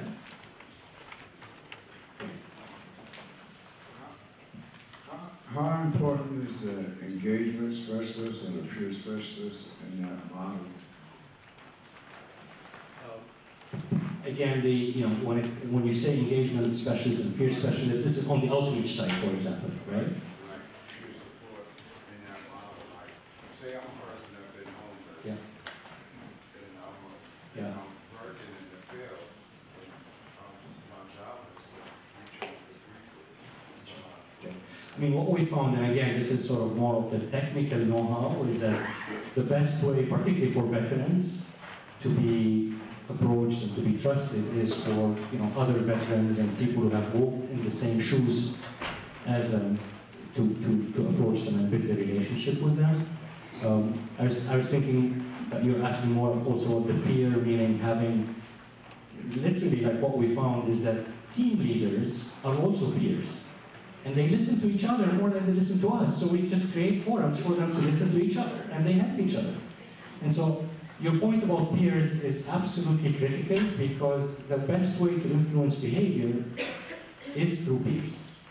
Whether that's at the strict homelessness level, or the team level, or the community levels. And that's been widely researched as well. Thank you. Hi, I'm Lisa Tepper-Bates from the Connecticut Coalition to End Homelessness. I have a very brief part today in just really introducing David Rich, who will be the moderator of the panel on Bridgeport. And before I introduce David, I was asked to just talk a little bit about why we're focusing on Bridgeport today.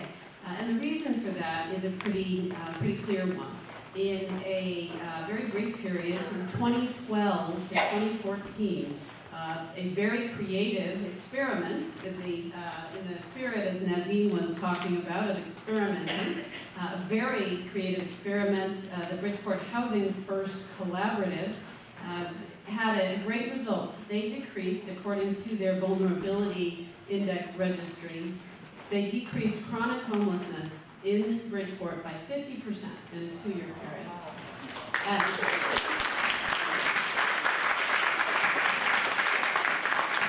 And that made Bridgeport one of the top 14 performing communities across the nation in terms of reducing chronic homelessness, according to the 100,000 Homes campaign.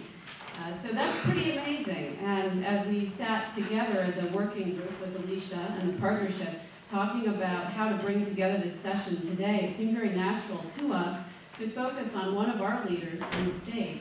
But it's not to suggest that there is a template that we in Connecticut should seek to employ among all our communities.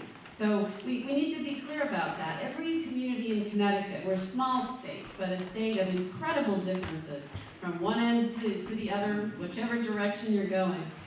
So there's no one here who wants to suggest that there is a template or a cookie cutter that's going to resolve the issues of homelessness or end chronic homelessness in each community the same way. But rather, I think what we want to do is hear from our colleagues in Bridgeport about how they looked at their challenges as a community, how they looked at their assets as a community, how they employ some of the strategies that Laura Zeilinger just spoke to us about, including coordinating their efforts in a new way that's real collaboration, which, as David has suggested, means giving up some things as well as learning to do things differently, and how they brought all that together in their community, in their way, to achieve this incredible result. So that's why we're here, to hear from Bridgeport. I'm going to introduce David, and then David is going to introduce his panelists. David has been the Executive Director of Supportive Housing Works since 2006. And Supportive Housing Works is an entity with membership from their great providers of services to the homelessness in the area of Fairfield County and doing some work in New Haven County.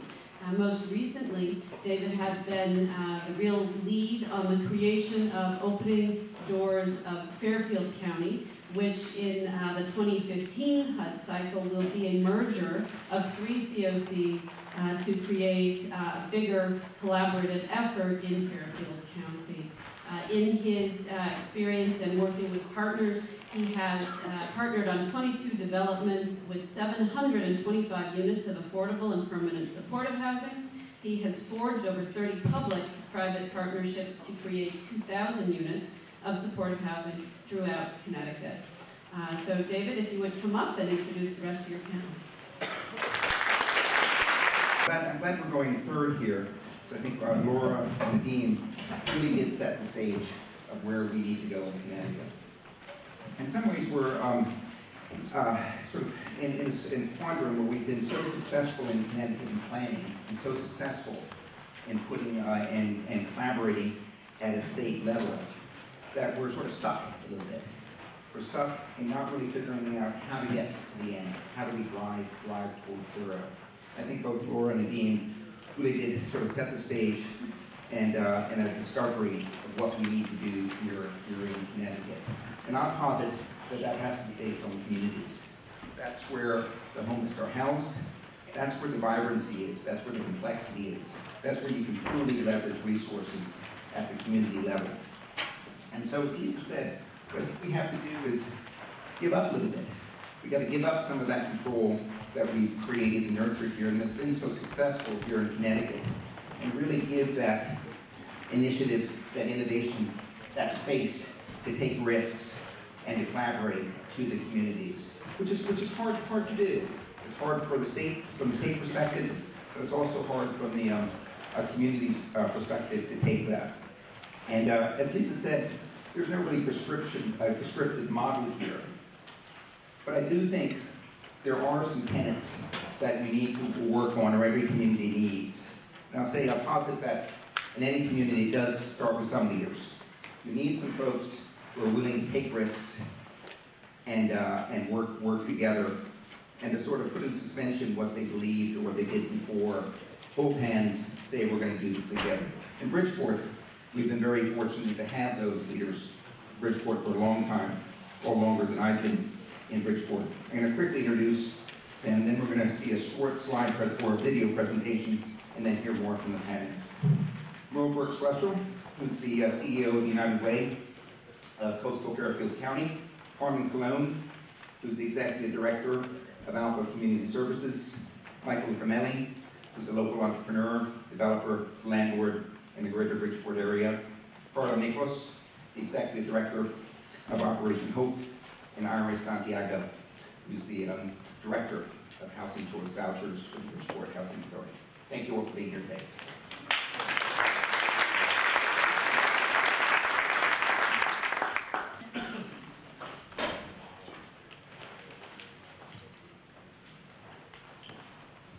Where it all starts in Bridgeport is knowing our customers, knowing the homeless. What we've done in Bridgeport for the last couple of years, and now in Norwalk and in Stanford in April, to start with Registry Week, one of the basic tenets of the 100,000 Homes campaign. And in Bridgeport, we just had a Registry Week with using the DI-SPED app a couple of weeks ago.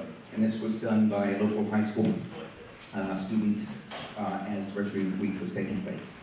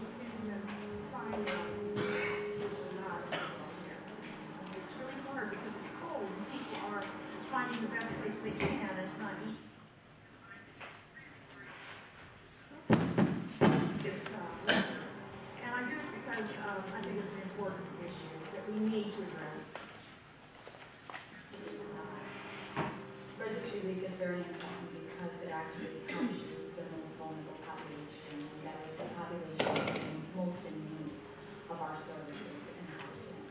It is the population that is at risk of dying out in our community. One gentleman was 21 and had been in foster care his whole life, and really engaging and bright, and had these goals of furthering his education, and he was sleeping on the street, and you're out here and it's so cold, and all I could think in my head was, this is how you live.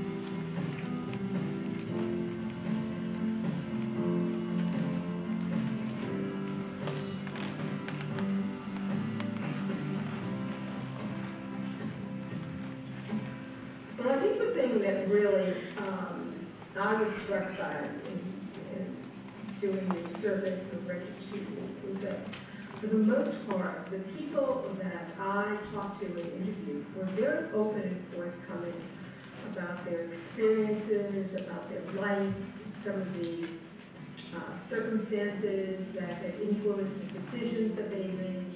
We had to go to soup kitchens or go wherever we could find food and stuff.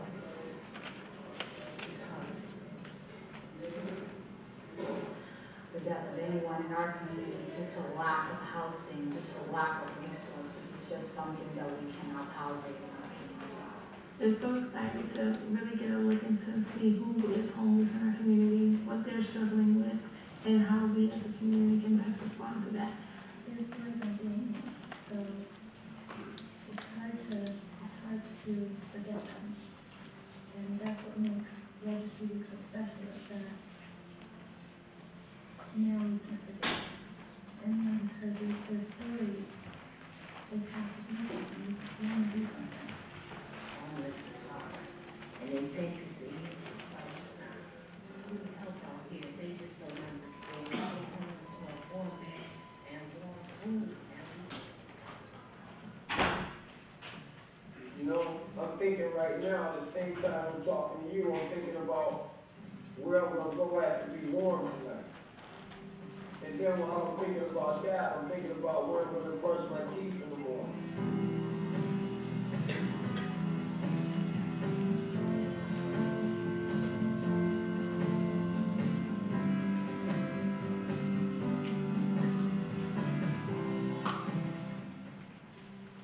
I've been without a place to live since 2002, falling through the cracks and crevices everywhere, from New Haven to Bridgeport. Of humanizing it and really relating to these people on a very human basis, I think makes a great impact in terms of people's ability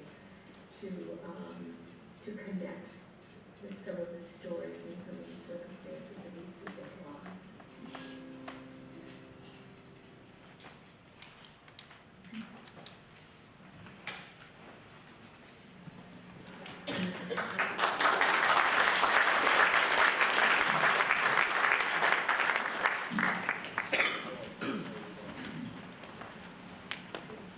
So that was done just a few weeks ago. Approximately 80 chronic homeless in the greater Bridgeport area. Our 100-day campaign, which we're starting April 1st, is to house the 40 most vulnerable, those that are need require permanent supportive housing.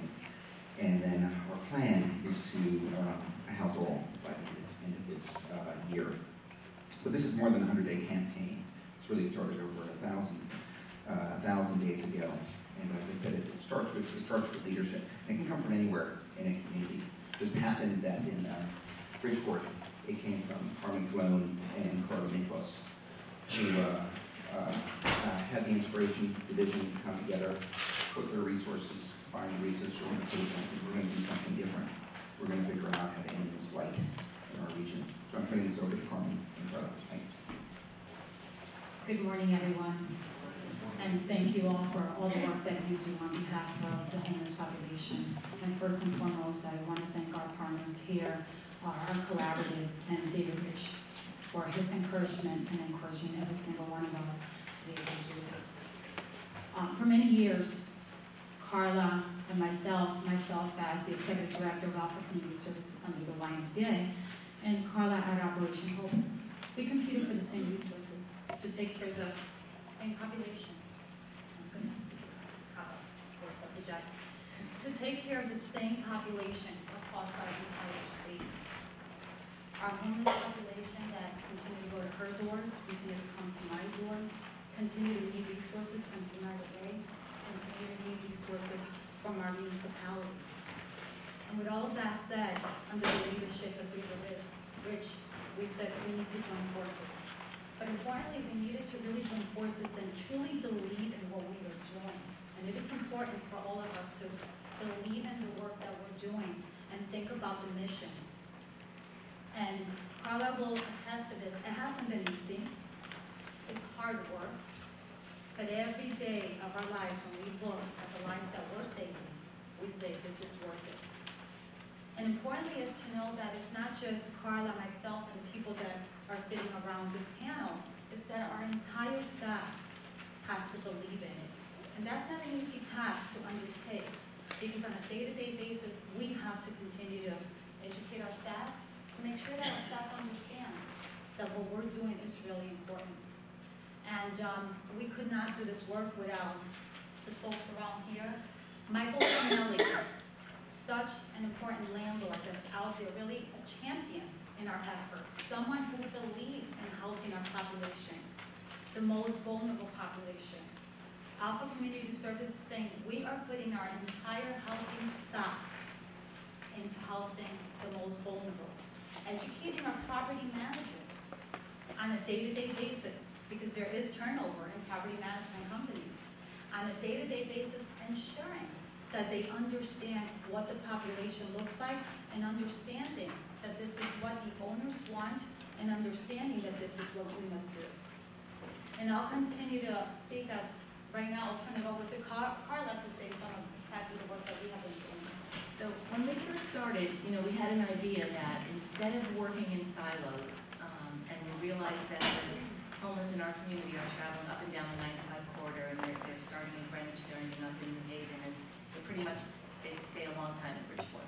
So what can we do about this? And, we're all doing our own thing, and we're doing great work, all of us. And Carmen and I really, with David's prodding, started thinking about how could we collaborate in a way that was a true collaboration, not a partnership, not an association, not a group of people with a common goal, but a group of people who were going to work together to solve a common goal. And the way we really started was by forming a collaborative team and hiring an independent team leader, who's actually here, Lisa Hudson. Thank you, Lisa. And it wasn't an employee of Operation Hope. She wasn't an employee of Alpha Community Service or New Haven Home Recovery, which is another one of our partners. But instead, we had her work under David as a supportive housing work staff person, so that none of us could control the process or say that our culture had the right answers, but that we would build a collaborative culture. And one of the most important things to launching this effort was believing that we could build a common culture, because our mission was to end homelessness in our community, to identify people in need and to work together to make it happen. And, Carmen and I have many similar philosophies, but we also had organizations that had some different philosophies, and we had to put those things aside and agree that together we were going to be able to solve problems, together we'd be a lot stronger. And, I am proud to sit here today to say that it worked very well. We needed a lot of other help. You'll hear about those things, but the major turning point was that we believed that we could do that, and we could inspire our staffs to form a common culture across different organizations. And it was pretty powerful. And I think The vulnerability index did a lot for us to say, okay, we all know these people, we recognize these are the people we're serving, and together we can do something about it. But it takes leadership, and it takes real determination and persistence and belief, even when it doesn't seem possible. So I thank you, Carmen, for working with me. And thank you. One of the things that we also want to make sure that we highlight is the fact that as stakeholders, we have developed great relationships, working relationships within our municipalities.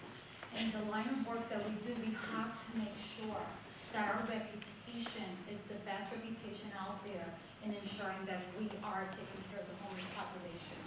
And the city of Bridgeport and in Fairfield, our local leaders, meaning our elected officials, respect our work. And importantly, they will fight to ensure that we are getting the resources coming into our municipalities the way that they need to happen. And that's because we have taken the time to educate them as well. Therefore, I would encourage everyone to make sure that your local leaders, your elected, know exactly about the work that you do. It is their business to ensure that the population, our current homeless population, is served. And they will be there by your side to champion that effort. But again, it is all in education. And when we sit around the table and we go to our local leaders, we're there together, one voice on behalf of this population. And if I could just quickly piggyback on that, it's also your funders. One of the most important things that we realized quickly was if we were really going to solve this problem, we couldn't look for a perfect model or a large amount of money that was going to pour into our community to solve the problem. So we had to do a lot of leveraging of existing resources, and that meant re-educating our funders that, you know, we're funded to do this, but we'd also like to do this with the money. We're still going to do what you've asked us to do, but we'd like to leverage that position or leverage that funding in another way. It included, both Carmen and I put up any available units in our supported housing portfolio. We shared staff that was covered by many different grants and funders. But it was really important for us to recognize the value in educating our funders as well as our elected officials in order to make it happen, because it's not like there's any extra money out there. So what we had to do was be extremely creative with what we had so that we could demonstrate that this was a project that was worth funding. And I think that was a real change in orientation too, that we just had to nosedive right in and make sure that that happened. I would add that the mainstream resources, there's still a lot of work that we need to do in our community around that area. But there are many, many of those service providers out there that have come to the table and continue to come to the table. But it's not over. We have to continue to make sure that those mainstream resources are coming to our table and that we're educating them as well. And we're serving as IT support for them, because a lot of folks don't have that capacity. And we should, not that we have all the capacity in the world, but we do share the resources that we have to make it a lot simpler for folks who come to the table and again take care of the population that we're serving. And I know that, you know, there's other people on the panel that you'll hear from, so please ask us questions after. But I wanted to point out something. The video that you just saw was from the second registry week that we did, but about a year and a half ago when we did our first registry week, and that's what really helped us kick off our focus. And Grace talked about our 50% reduction in homelessness that we're very proud of. But to put that in perspective for you, I just wanted to give you a couple of quick numbers. When we did the vulnerability index the first time, we were able to complete that survey, which if any of you have ever done it, you know it's very comprehensive. So we went out in the early mornings, late evenings, and we were able to speak to just under 300 people who were willing to complete the entire survey and allow us to take their picture and put them on the registry. And the picture was really important so that across the region we would be able to identify people when we had a unit or a bed. But we're really proud to be part of the 100,000 Homes Campaign's 2.5% club. And that club is an elite group of cities and organizations across the country who have been able to house at least 2% or 2.5% of the people on their registry every month from when they do their registry. We have been able to house at least 6.5% every month. And the reason we're able to do it has a lot to do with our amazing continuum of care and our support across the board and our staff and our leadership and people we work with, but also these people who are sitting on either side of me. So you're going to hear from them in a minute, but we're really proud of that. And it hasn't wavered, so we've never dipped below that so far, and that's 18 months. Thank you, Carmen. Thank you, Carmen. Laura talked about leveraging community resources. We all talk about that. And we sort of let that slip and then we move on to where we're going to get more money from the state or the federal government or from our local governments. I really do, and we all really do believe it's got to start with those mainstream resources. You've got to take that seriously. Bridgeport is one of the poorest cities in the nation. It's not well. Fairfield County, Bridgeport is not. In the last 4 or 5 years, we've had some additional money here at the state level, largely for building permanent supportive housing. But as we know, that takes 3, 4, 5, 6 years. We have to end chronic homelessness in the next 2 or 3 years. Federal government has been great keeping the money there, but it's not a great amount of additional money. It's got to start by looking at whatever assets are in the community and really being innovative and creative with those assets you currently have. They can come from anywhere. And that's, I think, one of the real gems of the 100-day campaign. There really is asset-based at the community level. Really looking at what you have instead of what you hope you have. One thing we were blessed with in Bridgeport was the Bridgeport Housing Authority in Iris, Santiago. And they didn't have additional resources, but they did have turnovers of resources. They did have 2,000 units, roughly 100 turnovers a year. So it was being able to tap into those resources, which Iris would talk about. It's easy for me to take risks. I get paid to do that. Someone like Iris, who works for a government bureaucracy, is not. That's the last thing bureaucrats are going to want to do. And that's why I admire Iris so much. She took those risks. She didn't have to take those risks. She really pushed the envelope of what was possible with her housing authority, took the risks on us as a community and what we could do, and kept learning with us. And we made some doozies of mistakes as we went along, housing the wrong people, and were not those that were most vulnerable. And it took years of work with her and with her team. But I'm going to hand it over to Iris and just really talk about that whole process of working with the community. Thanks, Iris. And if you could all speak into the mics. Anyone that knows Dave, when he walks into a room, he stirs something, and he walks out and he's figured it out. And to me, it is a great pleasure to be here and to be part of the team. And David is such an inspiration. And he came into my office and said, I just need to find a way how these homeless, because the funding wasn't there. So it was important to use the resources that the housing authority had. You know, we have over 2,800 vouchers, and we have the ability to house people. We also have the ability to work with our wait list. Because as you know, the government is very, you know, you have to do eligibility, you have to do preferences on the wait list. So that was one of the things I committed with David, was to change our administrative plan and have a preference for the homeless individuals to get house first. So that was one of the first things that we did. And then the other thing that we did was we have currently 310 project-based vouchers. And they come along with supportive services for the homeless. So, you know, that comes with a lot of work in putting out the RFP out there to attract those owners and developers to buy into housing the homeless and some of the benefits of participating with the housing authority as well. So it was like you could get the funding, it would take so long sometimes to develop those houses. So we reached out to current homeowners on the program and also for any existing units for these homeless individuals. And we committed that we would do 125 vouchers for the homeless in 3 years. And it's been a year and a half. And we have done almost just about half. So I'm glad that the housing authority would play a big role in that. In housing, we thought there was going to be a high turnover, and it turned out not to be. It turned out not to be, of course, at the beginning, especially with Mike being the first guinea pig, if you said. Well, he was so willing and actually said, you know what, we can do this. And there were a lot of mistakes along the way, but we all learned to work together because, you know, everybody has a role. Everybody has different personality. You know, and I looked at the common thing, you know, oh, I'm glad the whole is not my side. You know, and we had to say, you know what, we're in it together, and it doesn't matter who did this or who did that, let's just fix it and keep it going. And so we try to streamline the people that we also manage to put in our administrative plan is to have referrals. So they find the clients out there, they screen them, they do the referral, they go through getting the birth certificates, the Social Security, their income. So that makes our job a lot easier. A lot of the times we don't even see the individuals coming to our office. They have their files, they bring them in, we do the screening, we do the criminal.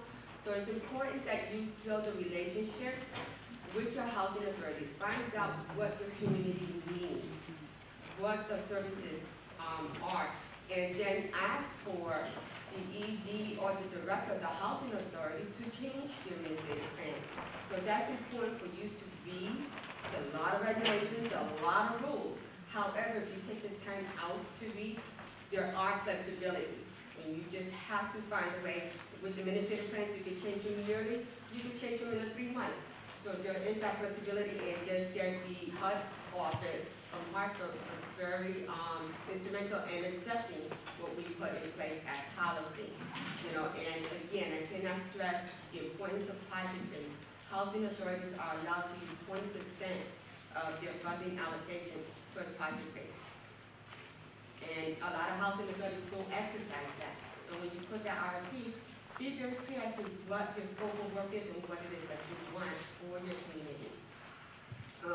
And as far as developers, it is an advantage for you to take that half or a half contract and say, you know what, I'm going to be getting a 15-year contract, which is the initial contract, and there is subsidy that's going to be coming in. The rental's going to be there to pay off this mortgage.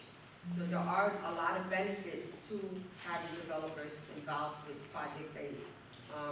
And again, the interesting thing is that in HUD's policy or your regs, you know, they were very strict about what preferences are and what the homeowners had the ability, or I'm sorry, the developers or project-based owners had the ability to put in their own preferences.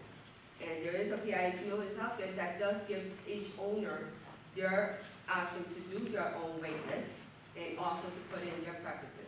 So their ability to the homelessness is there. Thank you, Iris. I know a lot of you are thinking, well, we don't have a housing authority like the Bridgeport Housing Authority. How do we make this work? True. I'm going to give a little example in Norwalk. We had a housing authority, man, I was just beating my head on. I just couldn't get them to do it for years. And took people with far more patience than I kept on working in Norwalk Housing Authority. Locals from Norwalk. And they got the Norwalk Housing Authority to finally come along. Not 150, 170, but starting with five units. And then I was thinking, they're never going to waive their requirements. Just last week they did. And he said they would work with most vulnerable. They came right off the list. And those that do have drug addictions do have criminal backgrounds. So housing authorities can change. It just takes the constant nurturing and working with them. I think it's also important to know that's not the only thing. In Norwalk, we kept racking the regs. We've got to get more Section 8s. There was something else staring with us we didn't even think about until 3 weeks ago. There was a busted transitional housing development working with a CAP agency that's struggling. 50% vacancy for 24-unit developments. Right there off the bat, 12 vacancies. They have a turnover of 30 to 40% a year. So in the next year and a half, there are going to be 24 units that we could use. Went and talked to the CAP agency. I said, we'd love to work with you. Norwalk got together the service providers to provide the services. We went and talked to DOH, that was now the funder of these units, and they said, yeah, we'll work with you, turn this transitional into permanent supportive housing. So voila, in 10 days, be able to create 24 units, permanent supportive housing, right off the BI. And so it takes communities to really look at everything you can get this job done. Landlords are critical to make this work, and learn that more and more over the years. Michael McNally is one that, as Ira said, started working with us from the very beginning. One of her earliest epiphanies is says, we don't have to develop all these units ourselves. We've got the private sector out there, we've got the nonprofits developing these units. Why can't we just use those units? A place like Bridgeport, it's 100% of the developments over 8 units do have set-asides for homeless. Not mandatory. We've created incentives, we've asked them. They see it's in their self-interest. So we have, I wouldn't say too many units, we have enough units. And that's not really the stumbling block in what we work with. Having good landlords to work with who get it and are willing to work with us day in and day out is a critical piece of this. And not just with permanent supportive housing. It's as important as we're using rapid rehousing for many of these homeless. For the homeless through the VI SCADAT, we say they don't need any community resources from us. They just need community resources. They have to be housed also. So the whole continuum of housing, you have to have those relationships with landlords. Those landlords are out there. In Fairfield County, there's over 1,000 units, rental units, 7% vacancy. That's close to 7,000 or 8,000 vacant units at any one time. We just have to find a mere small fraction of those with landlords willing to work with us. I'm going to turn it over to Michael to talk about his process and the hiccups that he faced working with us. Thank you, David. Good morning. Once all of this collaborative approach was put together, I was approached and just asked, hey, do you think you could, put together about 40 units of housing in a few months, across a lot of, in Bridgeport we have a lot of smaller units of 2 to 4, 2 to 5 or 6 units, and so there's not as many larger facilities or properties. So I said okay, and they said the one thing that they could that they were bringing to the table, which was a big thing, is the project-based vouchers that Iris mentioned would be a guaranteed rent stream for your properties. So that's an attractive asset to start with. But then from there they said, but could you just buy a couple $1 million of cash lying around and just go buy properties really fast? And by the way, can you also do that while you don't really have a permanent financing takeout in place, and just on the hope that eventually things will work out? And so just dived in and just gave it a shot. I spent a lot of time convincing lenders and private lenders and private investors and people to try and say that this was going to work out okay. And by the way, we also had to rehabilitate all these units within that 4 or 5 or 6 month period as well. So we were able to get buy-in from private investment. We were able to get buy-in from private on the mortgage side to cover the short-term construction period and pre-development funding side where you're running around putting down deposits and doing reports and et cetera. And then we found a really great partner in the Housing Development Fund who really understood what we're doing and was willing to work with a whole bunch of small properties and combine them to a couple of larger, longer-term mortgages. And so that was the first part of it. And then the second part was once you have these properties finished and once you have these properties ready to go, then you've got to go through this lease-up process and work with first figure out where the tenants are going to be coming from and make sure we follow all the procedures and rules and regulations. And that's been a learning process over the last couple of years. But I have to say it's been like an absolute pleasure to work with everyone on the team. And I think that, as I said, we have worked to the point where we have a really good rhythm at this point in time. And that's been made it a lot easier. And so now I feel like we have a good system going there, number one. And then number two is we finally get a chance to actually meet a lot of the tenants, because as we manage the units and see people as they come in, we spend a lot of time helping people get into those units. A lot of times people are coming out of shelters with a bag of clothes, or if not even a bag. And so we try to do a little something extra to try and figure out those little extra things that people could use. I mean, a lot of times it's as simple as some towels, some toothpaste, toothbrushes, and things that they're not going to have a few $100s to go get started on. And a lot of times we have to work out issues with security deposits, and sometimes there's security deposit guarantees, sometimes there's a little bit of funds, sometimes there's nothing. So we make little plans, to just do something over the long term. And so we've tried to work out a lot of those issues. And but so far, as of right now, we're all of our units, I think except for one, are all rented out, and all the tenants are in there, and that's what we're doing. So thank you.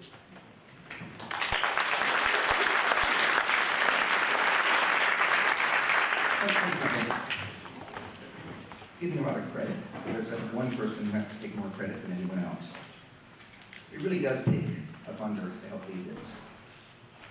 And the community level, we didn't really have that. We were on our own.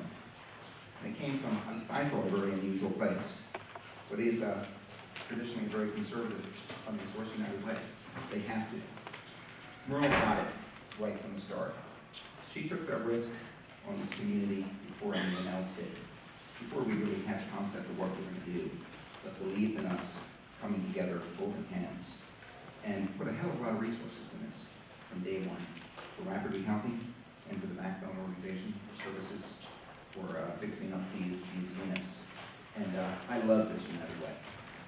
And I think every community needs at least one funder who gets it, who's willing to hold hands to make it happen. And we were blessed with that in Bridgeport and in co-op with Maroon United Way, Coastal Fairfield County. Maroon's going to talk for a few minutes about how she got into this, and a little bit about what we haven't talked about, is our model of collective impact, and how we work together throughout Bridgeport and now throughout Coastal Fairfield County, bringing Norwalk and Sanford, which we're also conducting their VI's Cadets and 100 Day campaign. Thanks, Maroon. Thank you. Well, David, we love you. Our United Way loves you because this collaborative delivers results. And our donors are interested in results and improving the human condition. It's that simple. We take a very broad view at our United Way. I've been there for 13 years, and we've been doing funding to end homelessness for actually maybe 11. We initially funded the 10-year plan on homelessness, and then that created the Supportive Housing Works institution, which really is what we call the backbone institution to bring things together, which then spawned all the incredible activity you've heard about, which again leads to results. So we're a venture capitalist in a way. We are able to invest freely across regions. We don't have the constraints of municipalities. We don't have the constraints of federal institutions or state institutions. So we can take a risk where others can't necessarily take a risk. But if we don't see results quickly, and the rapid piece was an important piece to hear about. If we don't see results, donors do not stay for a long time until they start to see results. But when you begin to fund an initiative such as this, it's about collaboration, and that is a shop-worn term. If we continue to hear about collaboration and collective impact, I've had enough myself. But when you see it, and I've had my own working definition of collaboration, an unnatural act between non-consenting adults. And it's here. It's not easy to give up. So, I'm watching Carmen and Carla, who represent their own shops with their own boards of directors and their own donors. And they're back and forth, they are in partnership and they're in deep collaboration. And it is because they keep their eye, as everyone here does, on solving the problem. And it's about solving the problem, and that's what the whole collective impact theory is. So actually, a little bit about why we got into this business and why I encourage you to speak to the United Way in your community or a foundation or some institution that's got a broad interest. I have felt that homelessness is a proxy for the health of the entire community. When at our United Way we were looking to see where we should invest and what makes the most sense, if you've got a huge homelessness problem, you have got an enormous system failure. I believe that homelessness is a catastrophic system failure. And if we can solve homelessness, we can solve for much bigger problems. So I'm here to ask you to take yet the next step, as David knows I always do, to prompt you as system leaders, because I liken you to sort of the goalies on the field. By the time people are homelessness, and it's a small number in terms of the whole population, but by the time people make it into homelessness, which is not where you want to be, they have gone through an enormous number of systems. So you, of all people, I believe, understand the complexity of the systems and how systems need to work together. And as you're in school now and doing this rapidly and creating drama, I think that you are the best situated people in your various communities to not only end homelessness, but to build broader collaborations. And that's, I'm sitting with people who actually came into my office and said, girl, we are doing a good problem of managing chronic homelessness. We will end chronic homelessness, but there are so many other systems. What can we do? So leadership has emerged in the Bridgeport community to broaden the collective impact work that we're doing, to include the health providers, to include the mental health providers, to include the school systems, because those systems have failed your clients, and you know where the issues are, that there can be correction. So the challenge is keep on doing what you're doing, because you will be ending chronic homelessness very, very soon. But take your position in leadership because of your incredible understanding of the system to help us improve other systems to improve the community conditions. So that's the next challenge, and I hope we have the opportunity to talk about it a year from now, because I really think that you are the folks who can provide that leadership. So I thank you for giving me the opportunity to fund what I think is the edge of what we can identify in communities to improve communities totally and reform systems totally. Thank you, Merle. And just about 30 seconds, and we'll open question and answers. I don't want you to all think it's just these five who made this happen. They were the ones who instigated this and started it, but it really does take a village to make this work. On the 100-day campaign we're working on right now, in veteran homelessness and to house all those that are in requiring permanent support housing, it does take the whole community. So it's every service provider is involved. And getting from recovery from the very beginning, Holbrook was involved. The faith-based community is critical, and then CCH is critical. It's just everyone. It's all hands on deck, and that's the remarkable beauty of this, and that's the excitement of seeing people come in and say, we're going to change these rules, we're going to get this done, and that's why I'm thrilled to be a part of this. Thank you very much.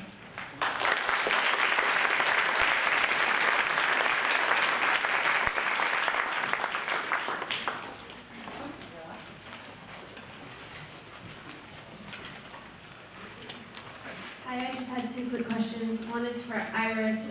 How has sequestration affected your turnover and your ability to continue to rent out those turnover units for your vouchers? And then the other one is for Merle. What did you fund for units? Sequestration affected more our administrative fees than our HAP fees. The HAP fees are the ones that paid off the rental, and we had so the ability to lease was not a problem at all. Reduction in staff was. But again, it's a matter, you find a way to streamline the process, and a lot of the legwork was done by hiring our staff, so that helped us out. And I have a great team. I have a great team, and the productivity, the service they put out is good. So I ended up losing about 3 staff members. However, the work was not affected. So at the end of the day, you know what? Maybe it was the best thing, but we came up with different creative ways to process the work. And we funded the creation of 2 10-year plans. We fund supported housing works, and we fund rapid housing. Can you address what kind of follow-up care once you've got somebody into the housing? Is there funding or is there support services to keep those people housed and not have them end up back on the street, and who's doing that work, or where's that fit in? Right, so that's why Carmen and I are sitting here and we're talking about our collaboration. We're providing the social services, the case management, the screening, the follow-up, we're using evidence-based practices. We're taking this very seriously. All of us who are part of the collaboration run homeless shelters, affordable housing programs, supportive housing programs. So we're experts in our community. And so what we did was, when I talked about our staff, and Carmen mentioned our staff, we donated MSWs and paraprofessional case managers to this team, and they work with all the clients that we've housed. So it starts out with screening. We actually, about 2 years ago, we got a SAMHSA grant to help start funding some of this. So that sort of ratcheted up the evaluation piece, the data tracking piece. But we're using a CTI model. Initially, it's intensive case management for people who still need permanent supported housing. What we've basically done is use Michael's units and Iris's vouchers to create more permanent supported affordable housing in the community. We're providing the support, they're providing the housing. So we're doing lots of creative things to make sure that we're supporting people in need. It's not just housing first and we walk away. It's housing first, wraparound services. And when we were talking about mainstream, what we mean is that it takes the entire community to stabilize people. So it's not just our case managers who are doing work, but we're connecting them to as many mainstream resources in our community as possible, making sure that those community resources buy into what we're doing, recognize the value in what we're doing, and recognize their obligation to take care of these people. And so that's really a big system shift, I think. We're still working on that. That's not the easy piece.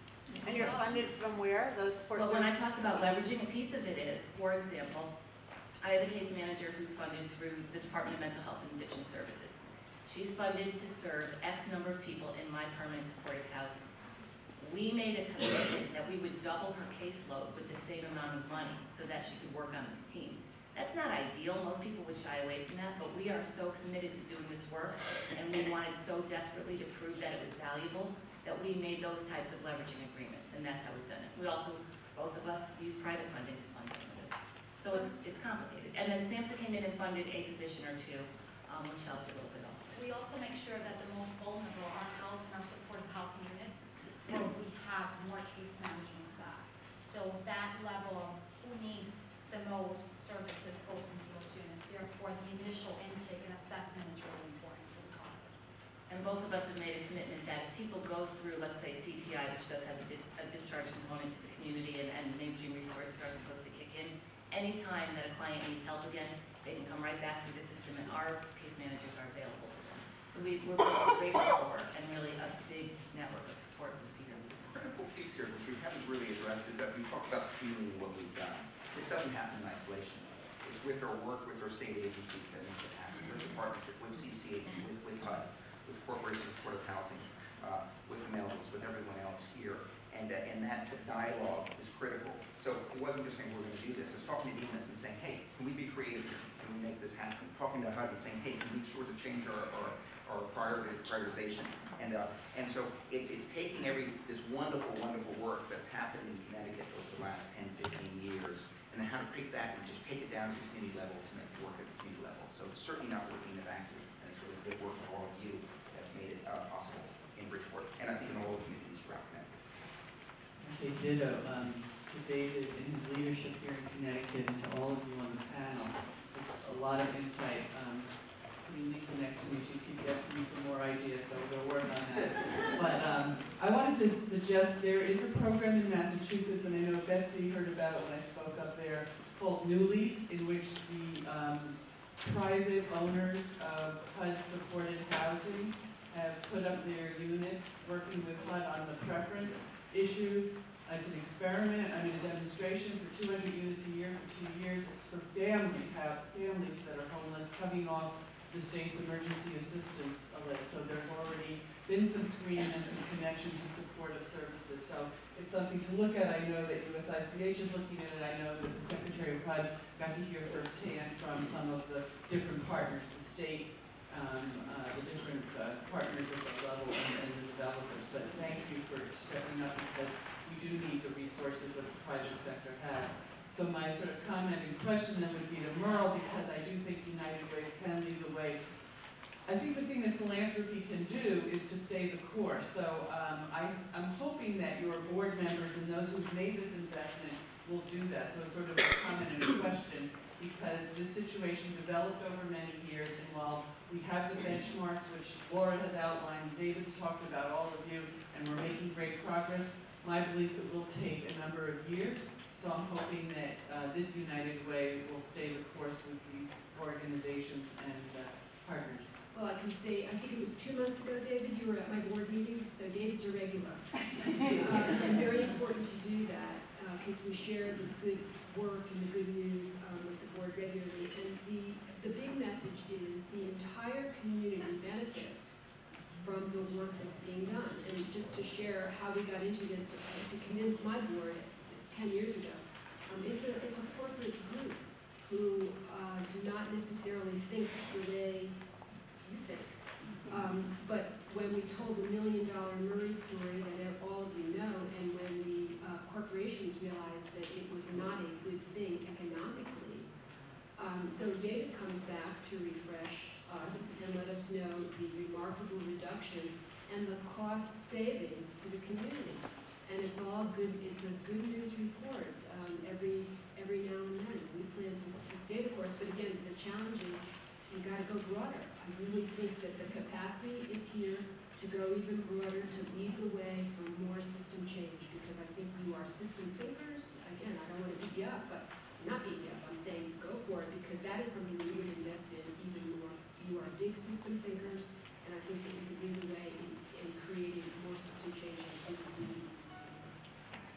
Just add a little piece to that, because Merle knows that collective impact, when we think about our school systems, our building school systems, this is a model that actually can be taken and replicated and ensuring that we are closing that achievement gap. And I have spoken to Merle's board in exactly that. When I look at the numbers of the Housing Authority, the number of school-aged children was somewhere in the vicinity of 4,000 children housed at our local public housing authority. We have a captive audience. We can really make a difference.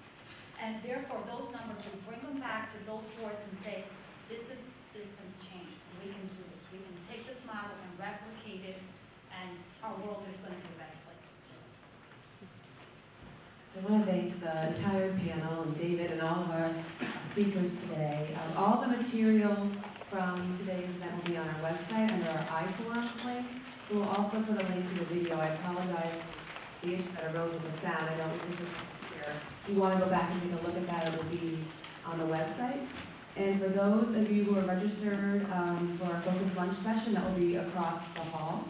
And for everyone else, thank you to the audience for the wonderful questions, and again to all of our speakers.